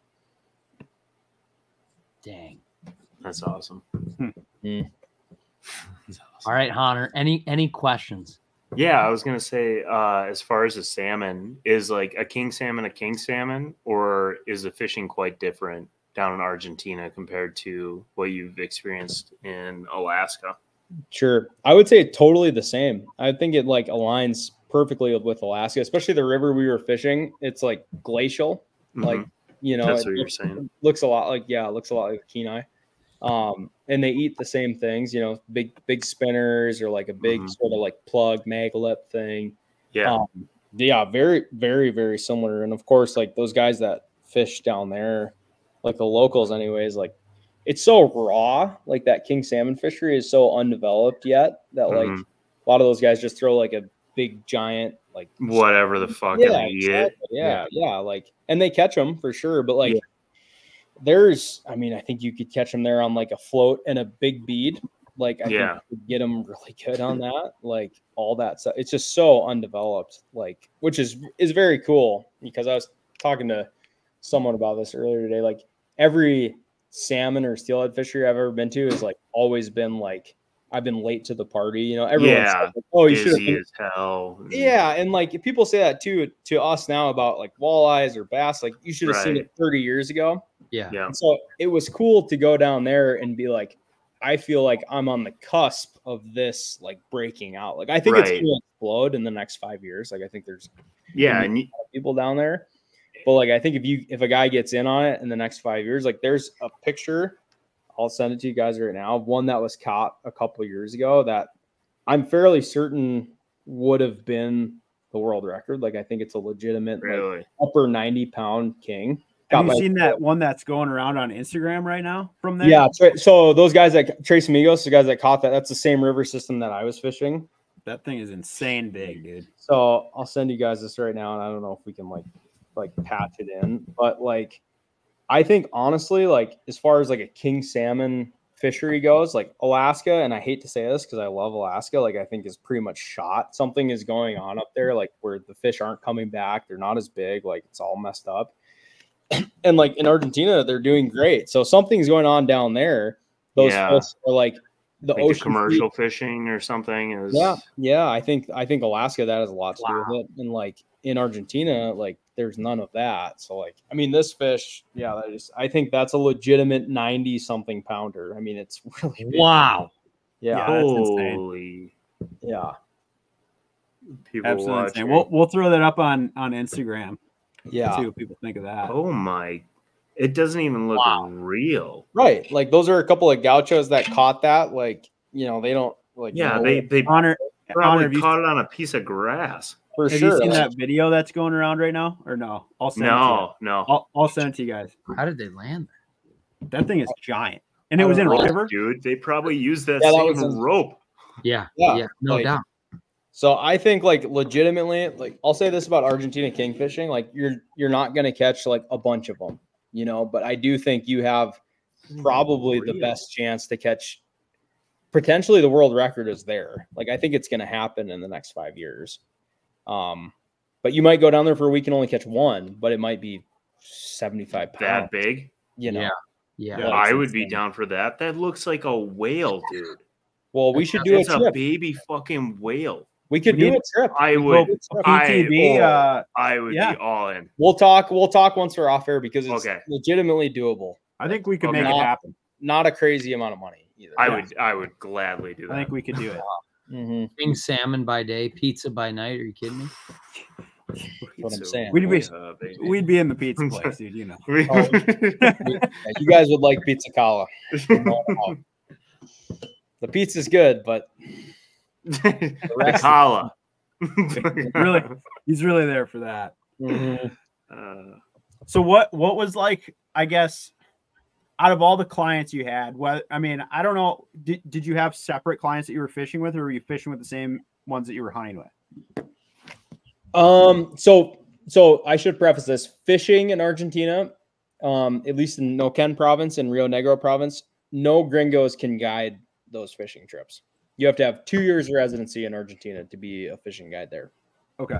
So just want to, get that out of the way. But as far as the hunting clients went, I think two or three of the groups were people that I had fished with in Alaska prior. So that part was really nice. Cool. I at least had, knew them and like all that. So that was cool to be able to like reconnect with people from Alaska. But yeah, I think like what was the question, Ryan? Oh, well, I didn't really even get to the question. I was just kind of asking if you were hunting and fishing with the same people. I was just like, out of all the clients, because I mean, you just said you've been with a couple of them before. Like, were there any that you were like, I don't know, that were like really good to either hunt with or whatever? Like awesome people. Yeah, for sure. Like I said, I guess I didn't say this, but out of all the groups we had, everybody was really good except for 1 week. We had 1 week of kind of a nightmare crew, but the rest of them were awesome. And like, especially the nice part was our last group of the season was a guy, Ron is his name. And he's like such a beauty. I fished with him in Alaska and like the nicest guy from Minnesota. Wow. Oh, yeah. Nice. From Minnesota, like just a beauty of a guy, like was a teacher, like retired now. And he brought his son-in-law and then one of his buddies. And like, we had just an awesome week of hunting and like the nicest guys, like so appreciative. Like it was such an awesome way to sort of like put a bow on top of the whole season. Cause we had like obviously a great season, but it's nice to end it with people that are like so appreciative. Sure. And I think you guys would agree, like people from the Midwest, like Minnesota, Wisconsin, the Dakotas, like they're good just people. Like good. They're good people for sure. Like, and Iowa too, I guess, but like in Iowa too. Yeah. I guess. But like, they're just like good. They're like good, down to earth. Yeah. Like good people, like very appreciative of like, I don't want to name names, but like we had some groups where like this place we're hunting is like, looks like National Geographic. I mean, it's like absolutely stunningly beautiful. Like, and you get some of the people that like have zero appreciation for that. Yeah, not some annoying. People, a few people, but like, I mean, every day I would wake up and like walk outside and just be like, like remind myself like sort of where I'm at, you know, like this is amazing. And like those guys, those Minnesota guys the last week, I mean, they like totally got it. And most of the other clients did too, but like that was pretty cool to share that with them. That's for sure my favorite part about guiding is you get to share like these sort of marquee moments, like once in a lifetime, you know, kind of experiences with people that maybe you might not see them again, you know, but like it's pretty awesome, you know, to be a part of that. Like they might not remember your name, but they'll remember like the high fives, you know, and like pictures, like all that stuff. I think is pretty cool to be a part of, you know. Do you think you'll? I mean, obviously you were there and like a part of like all these hunts and stuff like that. Do you think you'll ever, you know, go down to do like a hunt up like of your own to go and like shoot a stag or do that, or maybe even go somewhere else to do it? Yeah, I would love to like do something on my own down there, especially. I would love to hunt. They have a lot of Russian boar there. Oh, that'd be sweet. So speaking of the Russian boar, this will be a quick one, but so we killed one night and we were out on the main field and we're like quartering it out, you know, and like all of a sudden, like I'm like I hear like a noise kind of like rustling, you know, and there's stag all around you, like it's pitch black. So I'm like, oh, it's just another deer, you know, and like my client like shines the light on it and I'm like looking at it, I'm like, God, that thing seems kind of squatty, you know, and it's this sow boar that smelled the carcass because they have such good noses. And she's circling us and like getting like closer and closer. And then you can start hearing her. She's like, you know, like a pig does, I guess. I'm like, fuck. I'm like, I don't know if we're going to I didn't know what to do. You know, I'm like, I don't know if we shoot this thing, you know, I'm like, what are we going to do? But we got it done and got out of there. And then as we're driving out of the field, like there's a crew of like 25 of them. And like the males, the Russian boars are huge. I mean, they're like 400 pounds, you know. Wow. Like that big. Yeah, razorbacks. They're huge. Not like the feral hogs like in Texas. I mean, these things are like they're serious business down there. So I'd love to shoot one of those. I mean, of course, I'd love to shoot a stag, but like I'm, you know, it's a spendy deal. Like, you know, I'm probably maybe. I mean, someday I probably will shoot one, but like Russian boars probably be good eating too. Yeah, I guess like especially if you kill like a younger one for sure, like a little. You know, yeah, 400-pounder probably not the greatest. Yeah, I mean, and there was a few little squealers with them, you know. Yeah. So, you know, those would be tasty. But I mean, as far as Argentina goes, it's an outdoorsman's paradise. And then too, like I got to do some bird hunting when I was down there as well, and like that is just like out of hand. What like, kind of birds? So I mean, if you want to kill like a lot, you go and do doves and pigeon, like, and then you can shoot like legitimately like 1,000 rounds a day, like if you want to. And you have what's called you have your bird boy next to you or your gun. Come on. So you shoot 3 times, boom, boom, boom. You know, okay, great, you got them all. He hands you a new gun with 3 shots, boom, boom, boom. Meanwhile, while you're shooting, he's reloading you. And I mean, you can shoot as many rounds as you want. Like it's out of hand. What? Got the bird boy. Just is he? Yeah. Is he Jewish? Is that bird boy Jewish? No, you definitely told the pizza college girl. Definitely. But like, I mean, so you can do that. But what I really liked is we got to hunt over dogs for a couple days, and they have these things called martinetas and perdiz, which are like flushing, very similar to like a grouse, you know. And so the dogs get on point, you know, you hunt them like we do in the Midwest. And so like, I really dug that. I thought that was super cool, you know, but like if a guy wants to shoot a lot, man, you can go down there, and ducks too. I mean, you can do the same thing with ducks after May 1st. It's just a slaughter. So. Wow. Sounds awesome. Damn. Yeah. There's just like so much opportunity there. Like even for fishing too, there's like so much stuff. Oh man. I mean, if you're a fly fisherman, it's the best trout fishing I've ever seen anywhere in my entire life. Like there's no doubt about it. And like, I remember thinking this too, like, why would you go travel somewhere to fish for species that you could catch here, you know, like, especially in Montana, you know, but once I went and did it, like I went to a lodge for 3 days when I was down there, and the fishing is so good. I'm like, okay, like this totally makes sense. Like it's like so much better. And then of course you have the king salmon.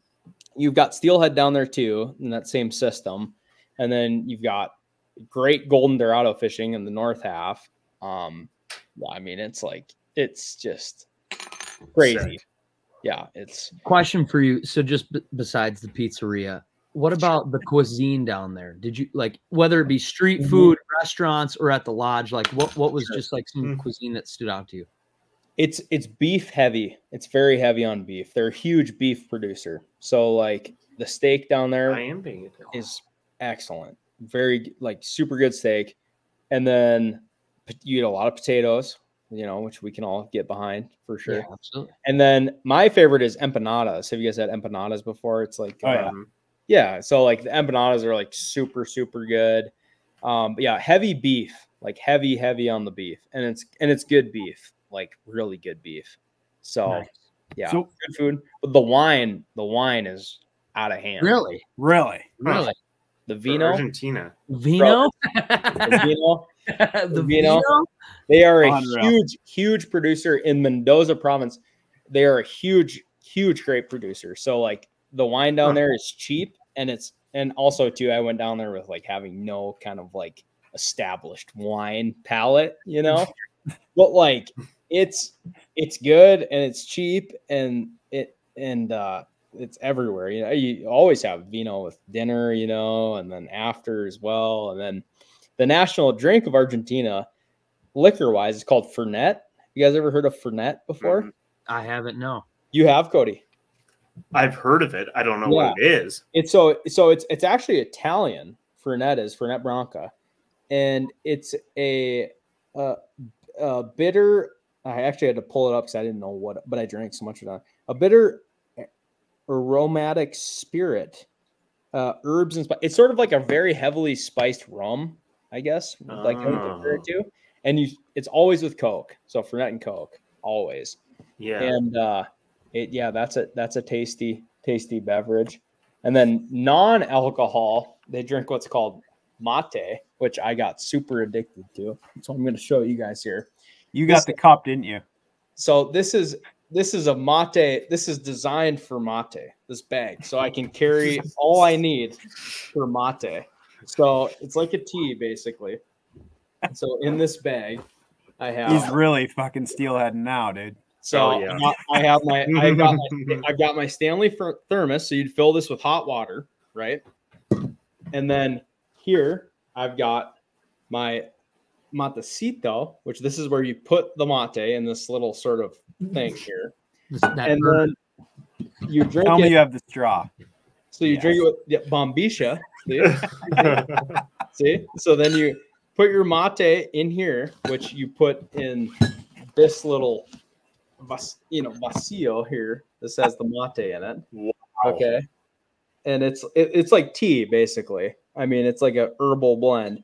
So you pour it in there, and there's a way that you have to like make it, but then you pour the hot water over the top of it, and then you drink it out of the straw like that. And it's got so much caffeine in it, you guys. I mean, it's out of this world. I think we need to get on this.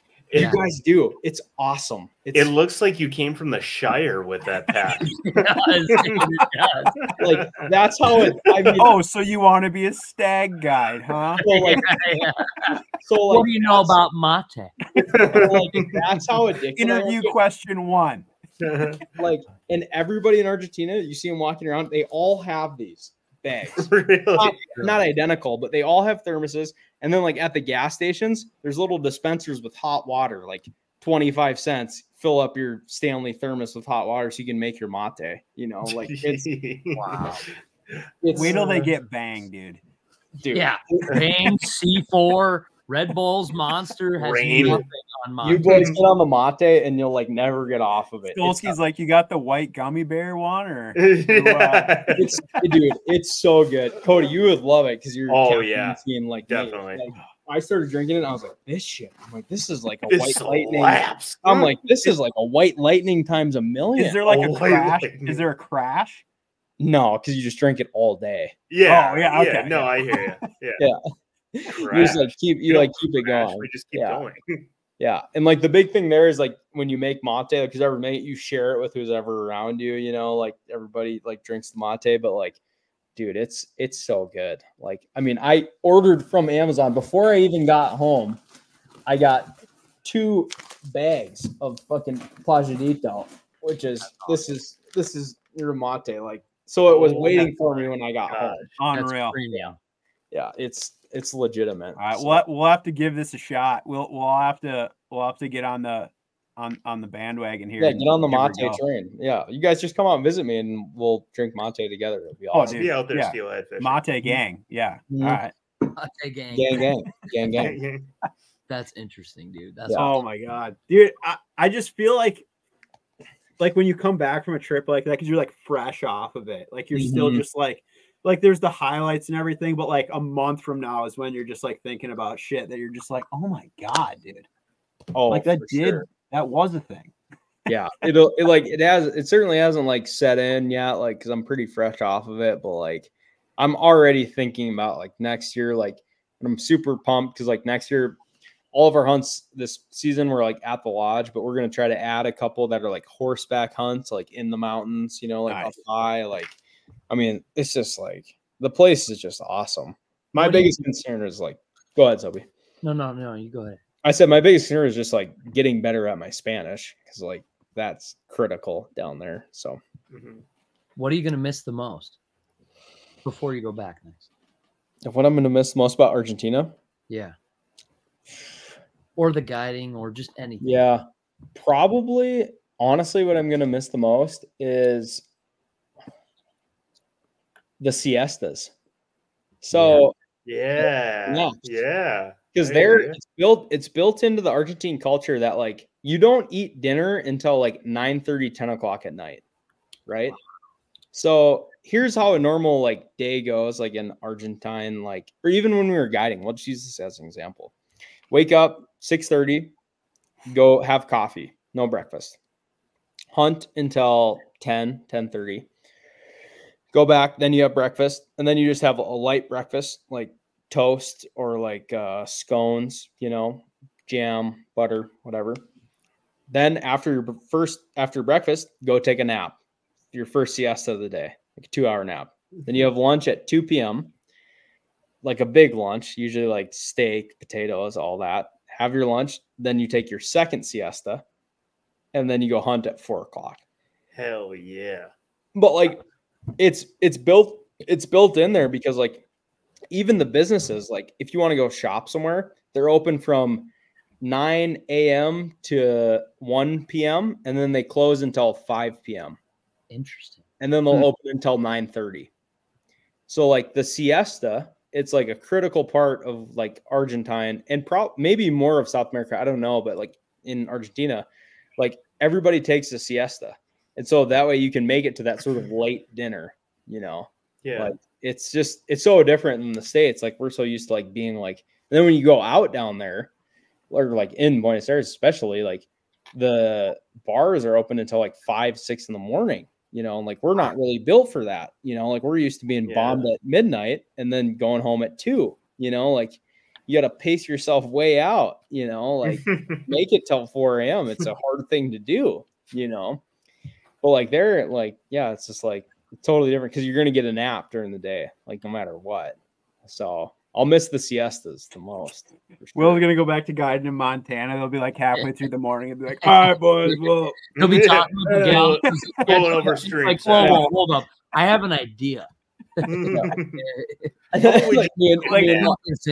know this was a half-day trip, but. Yeah, like I need to, like when they guide down there, like the trout trips, like they'll fish all day. Like they'll fish from like 9 a.m. to like 7 p.m. But middle of the day, they're setting up the hammocks for the clients and they're siestaing. That's like, hilarious. Yeah, like it's siesta time, like no doubt.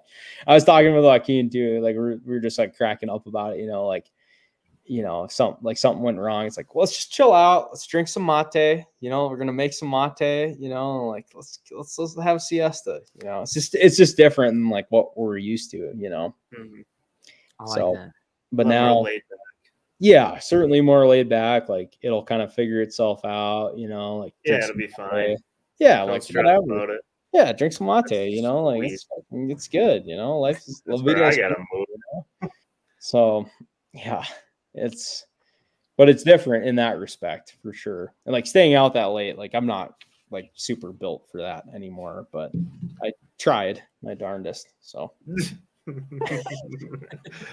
well, dude, I mean, it just sounds like an unreal experience. I mean, let alone the hunting sounded incredible. Like, yeah, probably something that not many people get to even see, you know? No. I mean, the whole time I was down there, I was just like constantly reminding myself of like where I was, what I was doing, like all that, because like it's easy. I mean, you guys get it. Like you guys, you know, fish a ton, like it starts to become like kind of a grinder, you know, like all that stuff. Like, but then like I would just like sort of like be like, okay, here's where we are. This is what you're doing. Look at what we're doing. Yeah. Like, let's just sort of like ignore whatever stupid, you know, complaints you have, because they're not relevant at all compared to where you are right now. Like, shut up, you know, appreciate what's around you, because this ranch has been there since, you know, 1928, and you have the privilege of hunting there, you know, like just be happy that you're there. So like, there was a lot of moments like that for me where it was like, wow, like this is, you know, kind of like the pinnacle, you know, like, I don't know how I could beat it, you know, and that's pretty awesome, because like, I hope to go back there for as long as I can, you know, and I'm very thankful for Joaquin, my partner, like to be able to even have the invitation to do this is just like amazing, you know, like crazy, you know. That's the wicked thing. Like you got that experience and you were getting paid to do it. Yeah. Like crazy. It's not like, oh, yo, I dropped this and I got to go there for a week. It's like, dude, you lived it. You lived it and you got paid to do it. Like that's like to be, and I think you guys are like definitely like know this too, like to be able to be like in something like that, like when you're in like a good bite or like you're in like a good week of fishing, like when you're in it and you're fully surrounded by it, like I think it's the coolest feeling ever. Like you don't want it, you don't want a day off, because you're in it and you're like the next day, like you're gonna figure out more, and the next day you're gonna figure out more, like you're just like surrounded by it. For me, that's like my favorite thing about hunting, fishing, or guiding. Like when everything clicks, when you notice, like let's just use fishing for example, when you notice the river comes up by 100 CFS, or if you're hunting, you notice the wind picks up by 2 miles an hour because you've been in it, you know, and you're so physically aware of it. I think that's just like the coolest thing ever. That's the pinnacle of like fishing and hunting outdoors is when you're that in touch with nature. Like you don't even think about it. You just react at that point. You don't think about it. And you like go to the spot where you think they're gonna, whether it's fishing or game, or and you go to the spot because the wind is doing this and the whatever's doing this, the tide works. And it works perfectly. Like there's that Yeti video. There's that Yeti video. Maybe you guys have seen it, about David Magnum, the tarpon guy, you know, and he talks about that, you know, like where everything lines, the puzzle, like all the cogs come together. And it doesn't happen very often. I'm sure you guys would agree. Like it's a rare thing, maybe a couple times a year where it all comes together. And then you're like, wow. Yeah. Like that paid off. That's the reason why you do it. Exactly. Well, now you got like one full season under your belt. Like you'll go back into it with like all this knowledge of like what you got now. Like and especially for a hunt like that seems like it's pretty high success rate. Like you're going in like super dialed. Oh yeah. Like next year. Dude, I'm so stoked about next year. Like, because like, you got a better feel for it. You know how to age them, like all that stuff. But like, you know, I mean, going into it like just giddy, you know, I'm just like giddy to be back down there, you know, because like, and like for full transparency, I mean, I don't make hardly any money when I'm there. Like, you know, like it's, for me, it's like, I don't care, because like, it's just like, you're in this like incredible place. Like it's such a privilege to even be there at all, you know, like, I mean, it's amazing. So like to have that feeling like we were talking about, where everything comes together, you're surrounded by it, and like it works. You're just like, boom, man, that's pretty cool, you know. Hell yeah. Yeah.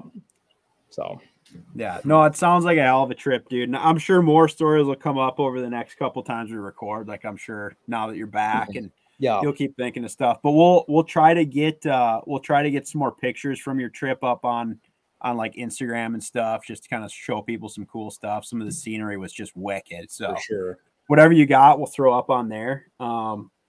We got a couple more things we'll roll into here, and this will be good from you. I mean, Will, I mean, you can use it from anything that was in Argentina or whatever too. We haven't done this segment in a while, but we're gonna do a little geared up segment here, just about like springtime, whether it's fishing or even like hunting, whatever. I know we got like turkey seasons ramping up here, but do you have anything? I guess whether it was from your trip or just like rolling back into Montana now that you're like, oh my god, like I definitely need to like load up on this, or like key things going for the next couple weeks? Yeah, I will have. Give me a second here. All right. He's going for visual reference. Obviously. He opened a tea package 5 minutes ago that absolutely blew my mind. So whatever he's grabbing now, this is so these little slippers that you're looking at here. Oh jeez. These are called albergatas. Okay. They come with mate. Say it again. Albergatas. Okay. All right. And this is what the gauchos wear, the cowboys down there. Of course, they never get off their horses. But these little deals, these are awesome. These cost, and it's not really relevant to most of our followers, but in Argentina, these cost $10 for a pair of these things. Yeah. And they are freaking awesome. Are the bottom of those made out of rope? What is that? Rubber. Wicker? Like a maybe like off of a tree or something. Rubber. These things. Stag leather. Yeah. No, not, yeah, I wish. These little deals, and you can find them. They're very similar in the States, I guess, to like Toms, but like that sounds so lame. So you need to get the Argentine version. Well, those babies are handmade, one at a time. Yeah, exactly. And they're $10, so it's not really applicable to anybody listening. But this is my geared up, because I wear these things like constantly, like all the time, and they're just great little slip-ons, sort of like a hey dude, you know, like a hey dude kind of shoe. But I dig that. Yeah, I mean they're awesome. That's what all the gauchos wear, you know, like the legitimate cowboys. And then they wear these they have these big belts, like a sash almost, and they have like 5 different knives on them with blades like this big. Like those gauchos are so badass. Always scrap. Oh, dude, I would just try to like, and none of them spoke English down there at the ranch I was at, but I would just like try to brush up with them, you know, like, oh, amigo, como va, you know, like. Will's like, I'm cool too. Yeah, like, totally. They all got like giant scars and like, and they'd be like looking at me like I'd be like struggling to like, right. It takes me a long time to like really, really cape out like a skull. Like I go really slow. I'm just not that good at it. But I, you know, get it done. And so then they'd like all come around and they would like laugh at me. They were like my buddies by the end of it, you know, like Sergio, Abel, Victor, like they're all my dogs. But like this is when I got these, when I rolled up with these on, when I finally went to town, they're like mismo, same, you know, that's what like, yeah, they're like my boys. So that's my geared up pick. Not really. I like that. What are they called? Let's say it. What was it again? Albergatas. Of course. Of course. Yep. Albergatas. Dope. Yeah. Sweet little slip-ons. And the key for anyone that maybe is in Argentina, get them. You want them to be tight when you get them, like tight enough where they seem like they don't fit because they stretch. So like you get a yeah. Good tip. That's pro tip there. Yeah. Pro tip, yeah. I'm tight. That shit tight. Yeah, that's my geared up. TIT. Tight. I like that. Well, I'm going to use this as my annual public service announcement that everybody needs to buy like 6 headlamps immediately. Oh my God. That's a great one. Yeah. Wow. Because dude, I like it. I haven't needed one really all winter, but it came to the like a week ago, and I was like, I've bought no less than 15 headlamps in the past 2 years. And how long did they last? I don't know. They disappeared. They disappeared. Well, yeah, exactly. I think they last a long time, but they disappear. That's the I don't thing. know where they go. No one knows. In a pocket, and nobody's ever found one. be gone. All of them. Nobody's no ever one stole it. No one stole it. It was on my head. Gone. Where'd it go? That's the rivers now.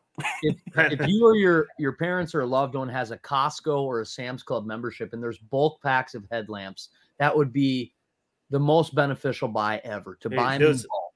Honestly, those little Energizer ones that you get, like they're red or gray or whatever, that have like the 3 light one. Yeah. They're like $15, but like, dude, you don't need a Petzl or anything like that. You just need one of those. You just need one of those to see. And you're gonna lose it anyway. So exactly. I used to buy like the Petzls, like the really high end ones. I thought this is the deal. I'm like, what am I doing? It's gone within a week anyway. Yeah. So anyway, that was mine, dude. Like that's a good one. It's every spring too. Like you're just like, oh, whatever. And then you think, oh, I probably left some in that one pack. Or like, oh, that jacket probably, eh? No, it's gone. No.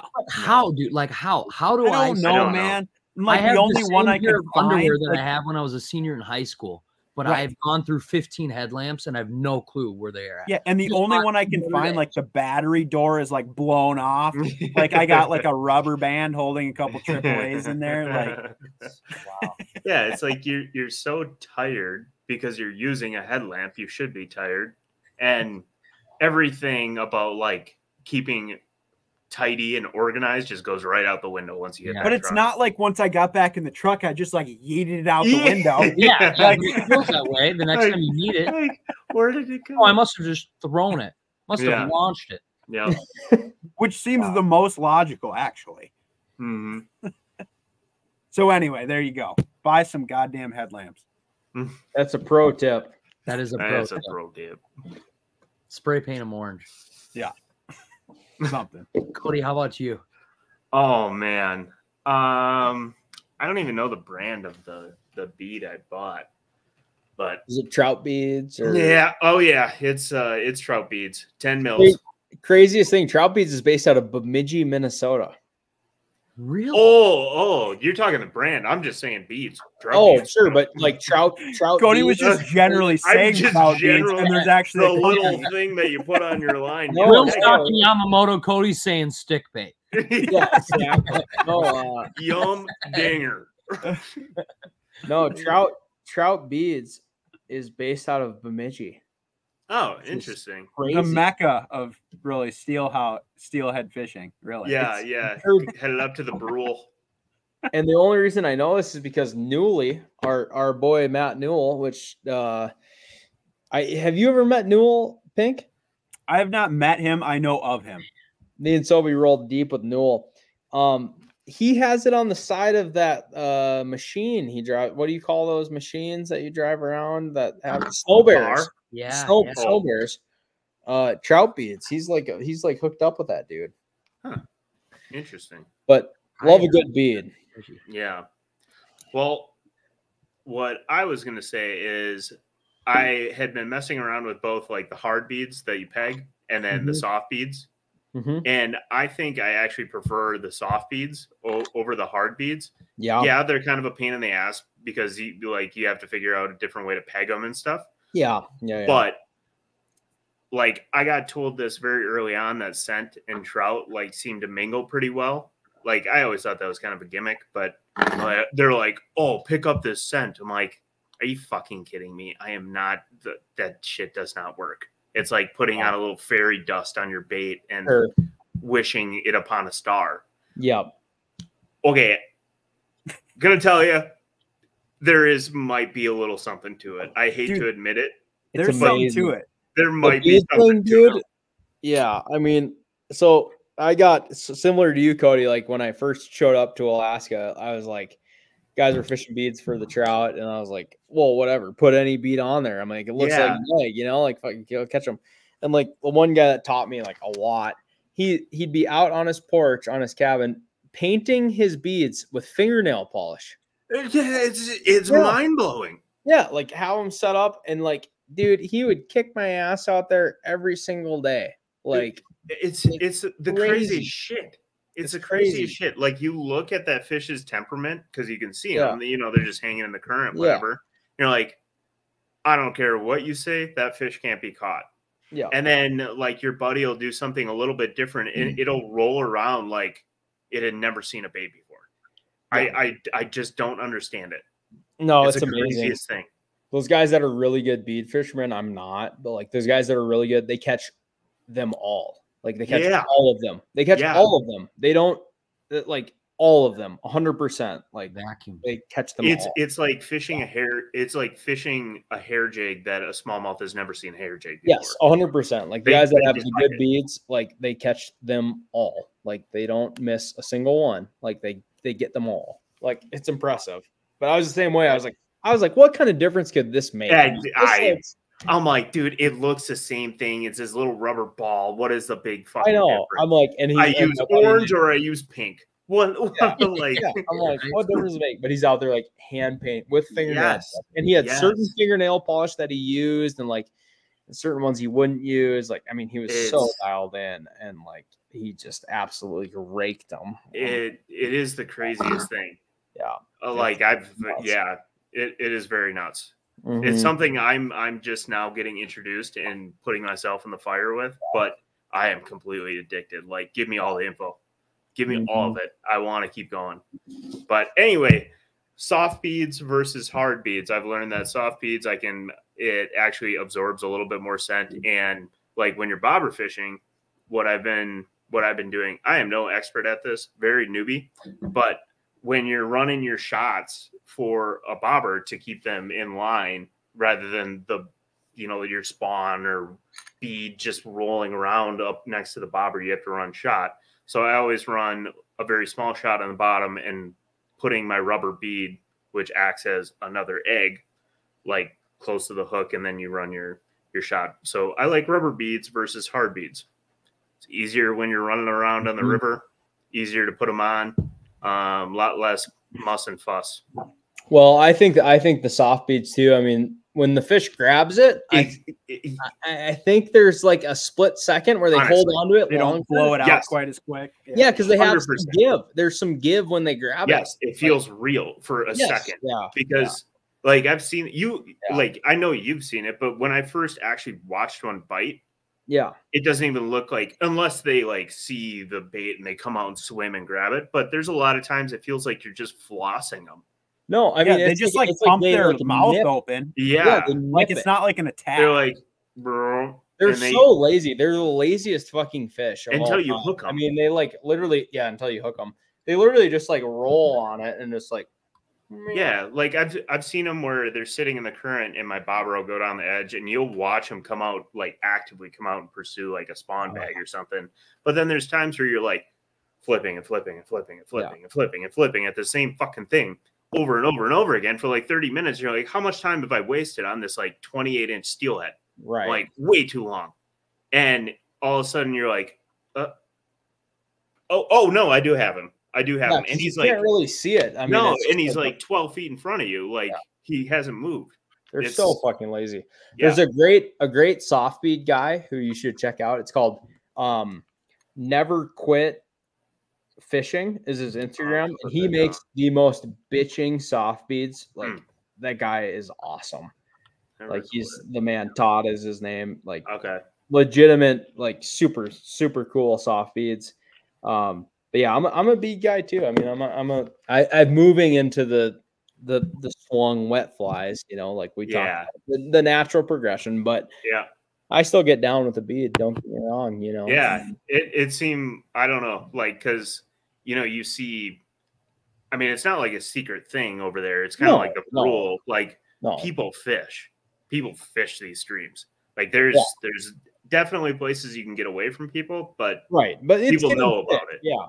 But it's like the general thing is you got to use a spawn bag, which I'm not knocking spawn bags because they work very well. But it's so lame, I think. Like it's so gay tying those things up. Like that's why you have friends who do that for you, and you're like, hey, I'm going this weekend. Do you mind if I drop some off? Yeah, like I'll take like, I don't know, 20 of them.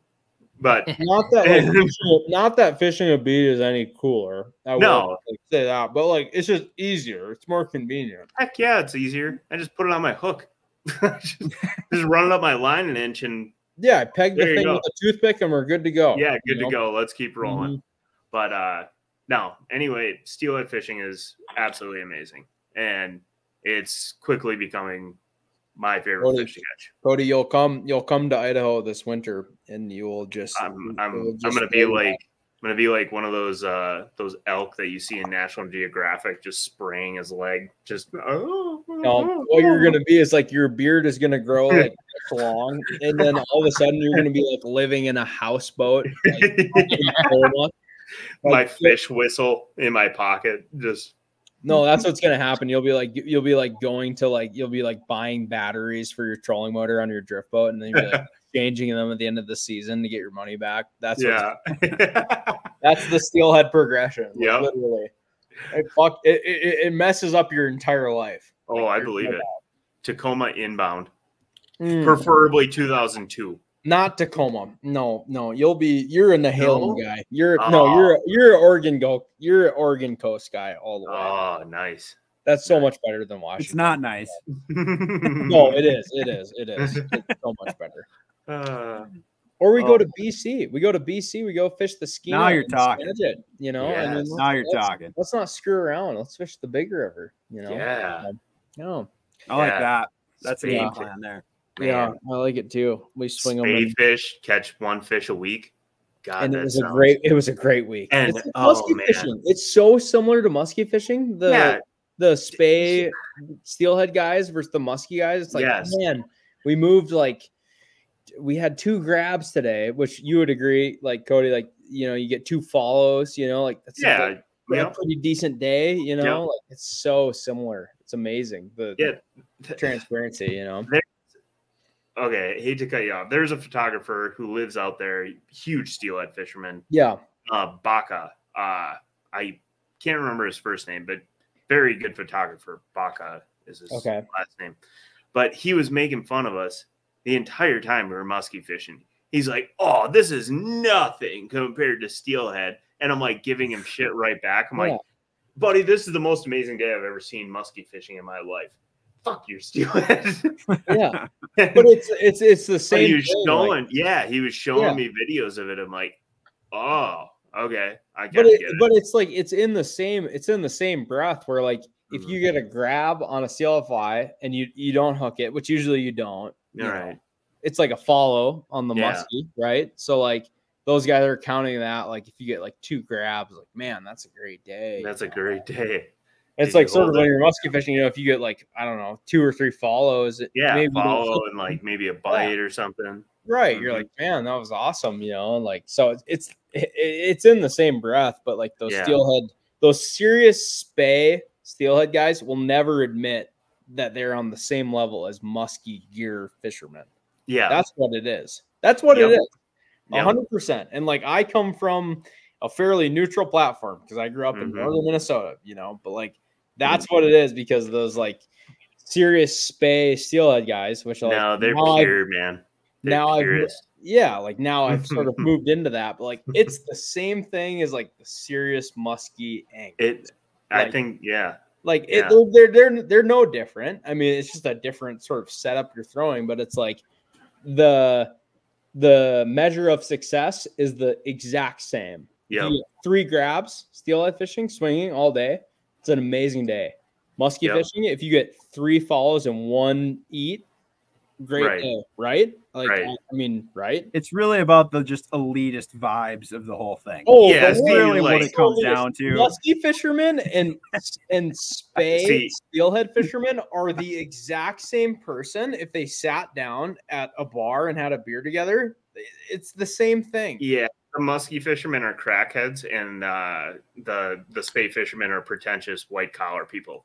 That's about the difference. For the most part, except for the guides. Like, the guides are the guides. Like, of course the clients, they're like the most upper class. But like, I mean the guides that guide muskies and the guys that guide swing steelhead trips probably about the same. Yeah, but It's all. We digress. It's all. All right, boys. Well, that's the only other thing we got to do, and we don't even need to go through all of these if we don't want to, because I think this is going to probably take too long anyway. But there is an update I'll give on Bassmaster Fantasy Fishing. There is an event coming up on Thursday. It starts, so like a day away. On where this one's on where are we going? St. John's River. Another Florida tournament. So here I'll go. So the update is we have a score update, and it's actually very interesting. Oh boy. All right, here we go. So we got the current scoreboard is in first place right now, Cody Hahner with 8. Hey, let's give it up. Let's give it up. Oh. Cody got first in the last 2. Did I really? You did. The last one I Hurricane I did? Yes. I knew that. Okay, so Cody's sitting in first, Bart sitting in second with 8, and then me and Sobi tied with 11. So it's really tight, actually. That is tight. Which we all did so fucking bad at Harris Chain. Yeah. Just throwing that out there, because I had like who won that derby? Was that Trey McKinney? No, Trey did good though. Yeah, he did good. Trey did good. Trey got like 7. But anyway, we all did terrible. We just talked about how about Rick Clunn? He dragged Trey fishing in the locks. Did you see that? He posted that on the Facebook. What did he do? Oh, I didn't see it. You guys, how do I know this and you don't? Do tell. Rick Clunn. I follow him on the Facebook. Maybe you're the only one who follows Rick Clunn. He does tail grabs. Will still uses Facebook quite often. It was a DM from Rick Clunn. Okay. Here's what I'm going to say. So look up Rick Clunn on my Facebook, and he posted this picture of Trey.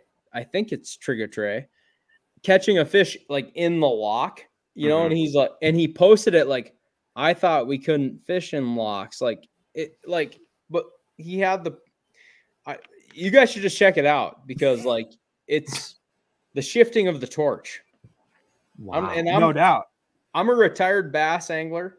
I love the game. Don't get me wrong, but like it's fun for me to sort of watch from an outside perspective, because I'm swinging a wet fly for steelhead. I don't give a shit. Yeah. But I will say this, Rick, might be time to retire. Yeah, it was time to retire like 10 years ago. Right. And shout out Trey, because it was legal, because in the Bass Live, this is how deep I am in this. He asked, is this legal to fish whatever in the lock? And it was, I guess. And, he whacked him. So shout out Trey. Wow. For knowing the rules. And then Rick Clunn, is it really necessary to drag this young gun on Facebook? I don't think it is, but it's on there. I mean, I assume it's clearly no one saw it. So I saw it. Rick did. It must have been progressing if Rick got his phone all the way out. No, it was like a shot. It was a shot. Sent it to his wife, and he's like, honey, post this on hey, I want one thing. Can we talk about it real quick? Speaking of bass, what happened to James Overstreet? James Overstreet? I don't know why. The legendary photographer. Yeah, J.O. You guys don't follow J.O. on Facebook? I do. Did something happen to him? Oh, dude. You guys. Why are we even bass fans? Why are you so informed and we're so what are you doing down in Argentina? He's got clarity from Argentina. J.O. has like 30 days to live, you guys. Like he's like dying. What? Like he has like What? Oh my God, you guys. What does he have? Illness? This is the key. Siestas are the key. It's that J.O. is like basically he's like done. Like it's over. Like look at his Facebook. Like 100%. Like it's done. Like, what? Crazy. What? I think sometimes the folks forget that I was a tournament bass angler in my day. I'm looking at his recent post here. It says, those of you who have followed my path likely know that I was recently hospitalized for congenital neurological issues. The original thought was that it was related to a high dose steroids that I've been taking for an autoimmune disease for several years. My memory issues are still ongoing, and my memory is greatly impaired at this time. It is still believed that this is somehow related to my treatments or another undiagnosed autoimmune disorder. After discussing in great length with my family and doctor, I have decided to take a break from social media while we continue to find a diagnosis. I look forward to my return. J.O. But like, dude, when you look at his post before that, I mean, he's like disoriented. Like, it's like what he was saying is like all fucked up. Like, oh yeah, yeah. Are you seeing it, Cody? Yeah, I'm seeing what you're saying. Yeah. And like, I've been a JO fan since. Do you guys follow him on Instagram? Yeah. Cletus, you know, Cletus. Yep. We talk the deer. Cletus. I mean, yeah, the Cletus.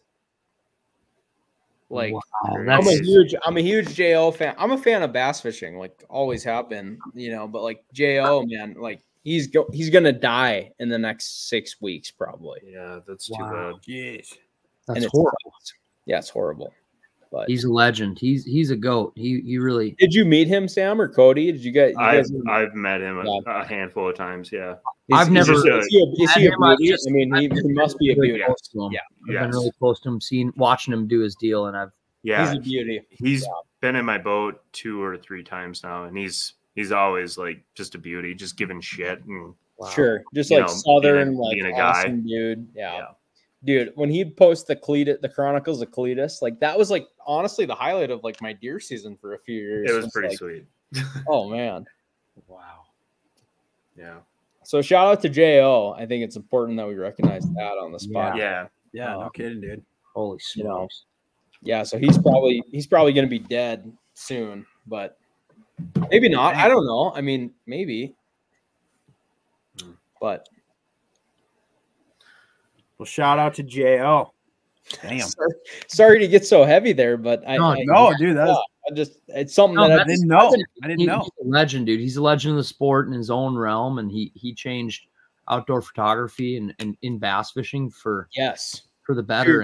I mean, he's one of he's probably the premier BASS photographers. I don't know. I even remember being down at Opens when Cody was fishing on the pro side. I was fishing on the co side. They said they would even announce it. We brought out the big guns this week. We have James Overstreet here and him. They would announce it, being like, letting you guys know we have the best of the best here capturing this event and you guys on the media side. And it would be a really big deal. And it felt like a big deal because he was a legend. Yeah, it was a big deal.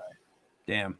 Well, maybe how about let's burn through these fantasy picks this week. We'll dedicate this week's fantasy picks to Jo. Shout out Jo. Shout out Jo. This one's going out to you. All right, so I have Bart's here. He sent them to me so I can read them off here. So Bart's going with bucket A, Patrick Walters, bucket B, Brandon Lester, C, John Cox, D, Brandon Polnick, and E, Cliff Prince. Okay. There you go. Okay. Yeah. Meh. I like the John Cox pick. I mean, he's on a heater, as per usual. I love John Cox. Love him to death. But the rest of it, Meh. Yeah, whatever. All right, Sam, you want to go? Yeah. I got to pull mine up here. I feel like after a tough Harris chain and just like seeing top end dudes at the bottom and seeing people struggle, like I'm like, I struggled in fantasy picks. I needed to like shoot for par. This is me shooting for par, picking the people I feel like I should just pick to at least get a decent score. And people, people believe in. Bucket A, Trey McKinney, Trigger Trey. How can he lose? He can't lose. 19-year-old absolute assassin. Can we get him on the pod? I feel like someone's got to know him. Buddy Hayes knows him well, dude. We'll get him on the pod, and maybe Hahner. Let's get Trigger Trey on. Yeah. Bucket B, Austin Felix. This might be my dark horse that either scores me a lot of points or gets bad. Day 2. That might be gut shot, bro. Day 2 at Harris Chain, he figured something out, and he dropped a 19-pound sack. And it just gave me belief like, okay, yeah, he's got it in him. And he's from the north like us. He understands grass victories. We're going to St. John's. He can do it. He can do it. Watch Felix finish well. Okay. I can see that. Yeah. Bucket C, John Cox. That's a staple. Bucket D, Brandon Polnick, a previous guest of Past the Barb. So how could I not pick him? That would be still insane that we even got him on the podcast. And then Bucket E, I want to say I really feel like they're second cousins. Scott Martin, second cousins of Cody Hahner, Scott Martin. And that's my fantasy picks for the week. Incredible. A hell of a lineup per se. Corey McKinney, Austin Felix, John Cox, Brandon Polnick, Scott Martin. That's a lineup of heavy hitters. Hitters, dude. Yeah. They're all taking steroids and we know it. Yeah. But they're gonna produce. That's why they do produce. Hey, there's no sleepers in that pick there. No. You know. I like it. I like it, so. Cody, what do you got? All right. So actually my lineup looks a little bit different for me. Ooh. So Bucket A. Got to go with him because he's just like standing out and looking at me straight in the face. Stetson Blaylock. Bucket A. Love it. Always. Having a good year. Always shows up. Yes, he does. Never talked about. Never talked about. That guy is so consistent. He's really consistent. Solid dude too. Bucket B. Another one. No one likes to pick him. Brandon Lester. Sure. Love B Lest. Yes. Crushes. Yes. Absolutely crushes. Another great year. Bucket C, John Cox got to. Yeah. Bucket D. Hang on. Let me get the phone back up. Bucket D, Brandon Cobb. Brandon Cobb. BC. Did you see what I'm rolling it? Yeah. I like it. Bucket E went with John Cruz. Out of that whole Bucket E, always does well at the St. John's. Yeah, he's always too good at St. John's. He does. Yeah, he's a junkie fisherman. He likes that. Yeah. You know, there's no doubt about it. He's won there before, but every other time it seems like he's in the top 20. So yeah, I think that's a really solid lineup, Cody, and I think you have the best lineup out of all of them. Thank you, Will. That's why we're leading.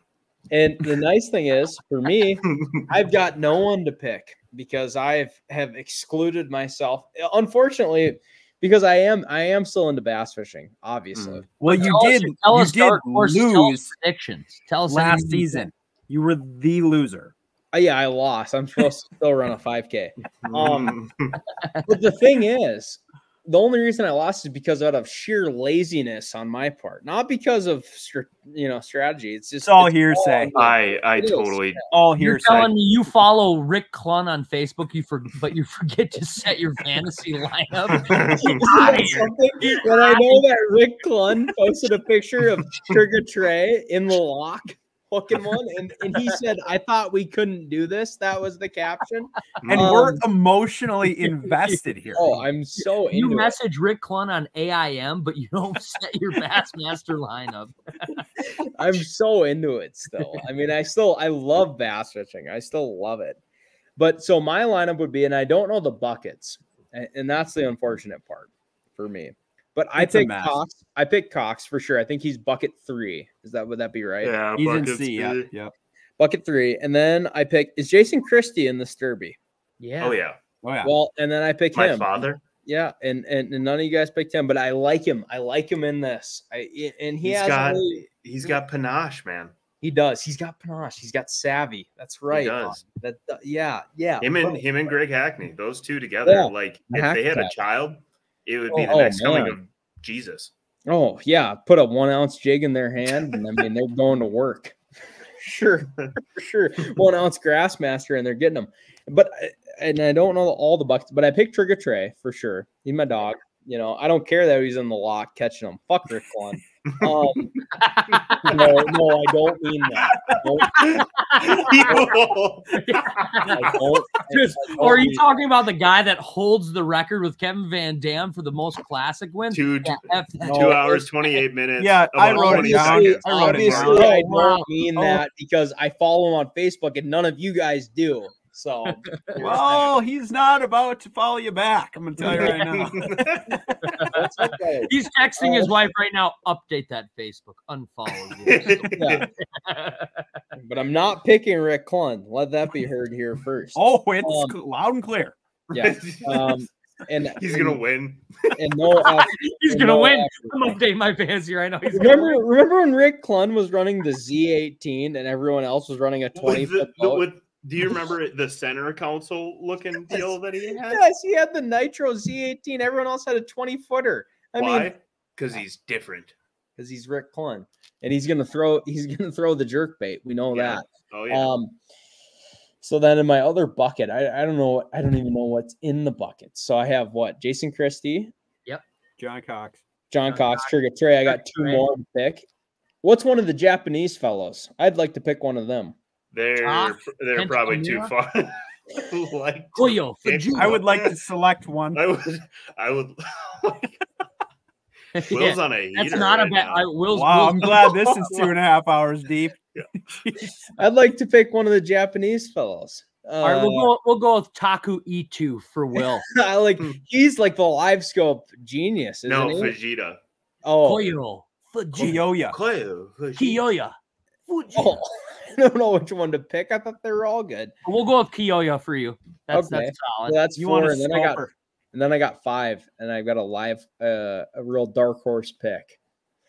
And then I pick, and I was thinking about this when he won the Classic because I picked him for one of our little things. No one else picked him, and I did because I liked his name, Justin Hamner. No, it's lest you forget. Yeah, I picked him for one of the little fantasy deals many moons ago. I picked him because I liked his name, and then all of a sudden he won a Classic, so I pick him. I'm certain he's not in sort of the bucket orientation, but I pick him. Yeah, Hamner. I like it. Solid lineup. All right, I got I don't know. This week maybe want to just throw up because I didn't know what to do here. I picked a lot of these for not good reasons. So I got Jay Lee, bucket A. Ooh, yeah, wow. No one picked Jay Lee. That's a good call. Yeah, I like that. Yeah. And I feel like he's not having a good enough season. Like he's mad, Yeah. Like I think he's going into this. Hey, speaking of Jay Lee, what's Matt Lee doing? Ask him about that, Sam. Tell him about that, Sam. You mean okay? His brother? You mean Jordan's brother? M. Lee. He has a brother.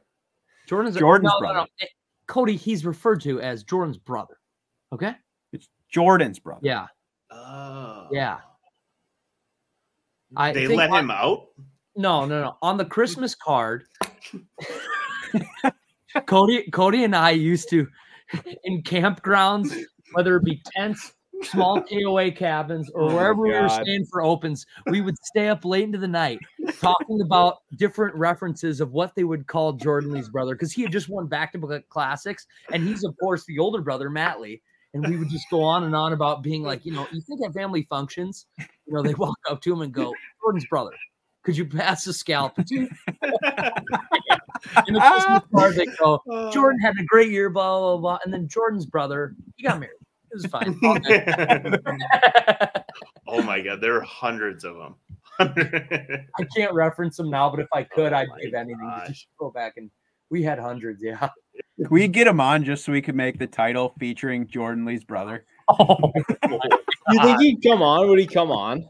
No, I don't know. He's pretty cool. I like Matt. They seem like cool dudes. Matt's a cool dude. We'll hit him up. I bet he would come on. We'll hit him up. Here's the gig, boys. They both have smoking hot wives. They do. Right? They've done well for themselves. Right. One's obviously better looking than the other. Clearly. And for that, it's open to interpretation, not for us to decide. So we can't have him on, dude. I'll be so gone that week. Cody's on that pod and Matt Lee is here. I will be out of this country. I'll be so far from Wi-Fi. I would not allow myself to be on that pod. I'll be here. We'll talk shop. We'll talk shop. No doubt. You'd be like, what do you know about Rick Clunn? Yeah, we'll talk about Rick Clunn and James Overstreet because you guys didn't even fucking know that he's dying. He's dead, and I did. Very true. Incredible. Well done, Will. Good job. Thank you. Upholding the podcast. God. Continue, Ryan. What do you got? Where was I? Oh, you're Jordan Lee. I'm not entirely sure. All right. I picked Brandon Lester. No, be Lest. So. And then I took John Cox, obviously. Brandon Polinick. And then I didn't know what to do, and I don't know why I'm listening to him. But Kyle Welcher was talking about how this tournament was setting up. And for some reason, I picked Cliff Prince for that last one. But he's local. Okay. If I would have seen him in that bucket, I would have picked Cliff Prince. Just saying. As your champion so far, I would have. Well, I did. So hopefully. So where is this really again? It's on the Harris chain. Thank you. St. John's. St. John's River. Yeah. Where's Scott Martin in this whole mix? He's in my bucket E. That's where he is. He's in bucket E. He's riding deep. He's Cody's uncle twice removed. He's in my bucket E. I gave him a call and he said, "Yeah, pick me," and I did. Yeah, Scotty Tuhati and I, we get along great. Shoot! Never mind. I'll wait till we're off of here. Oh man! All right. Anybody got anything else here? No, I gotta get going, boys. I gotta go to bed. All right. I think we burned this one to the ground. But Will, great to have you back. Hey, Stoked to be on back. Thank you for making them safe. Thank you for sharing your experiences. And yeah, why don't you just tell people what's next? Where are you headed to? Well, what's next? I got to move all my shit up to the barn tomorrow. But the barn's got Wi-Fi now. The barn's got Wi-Fi. We're pretty excited about it. We got some internet connection up there. And yeah, right now I'm at my brother's house in Helena. So yeah, barn bound. Be there until July 20th and then Alaska for a month. So imagine the party the mice have been having while you've been away. I texted Dwayne. I texted Dwayne, the landowner. I said, "How are the mice?" He said, "Not too bad." What does that mean? Not too bad. Incredible. I'm like, what the fuck? That's not really reassuring, you know? Not too bad. You know, they're there, but it's the presence isn't super felt, you know? Yeah. And if there's any listeners below that have questions for Will, or I'm sure, you know, we missed questions, that would be great that, you know, would conjure more conversation. Please comment them down below. And I think he'll reference his trip and his travels and his work down there in many more pods to come. So thank you guys. Yep. And I guess for guys up here, anybody getting out turkey hunting, good luck. I know that opens tomorrow for a ton of people up here. So if you're getting out, go smash some birds and tag us in some photos and stuff. We'll try to share some stuff on social media. But I guess till next time, this has been another episode of Past the Barb. We'll see you on the next one.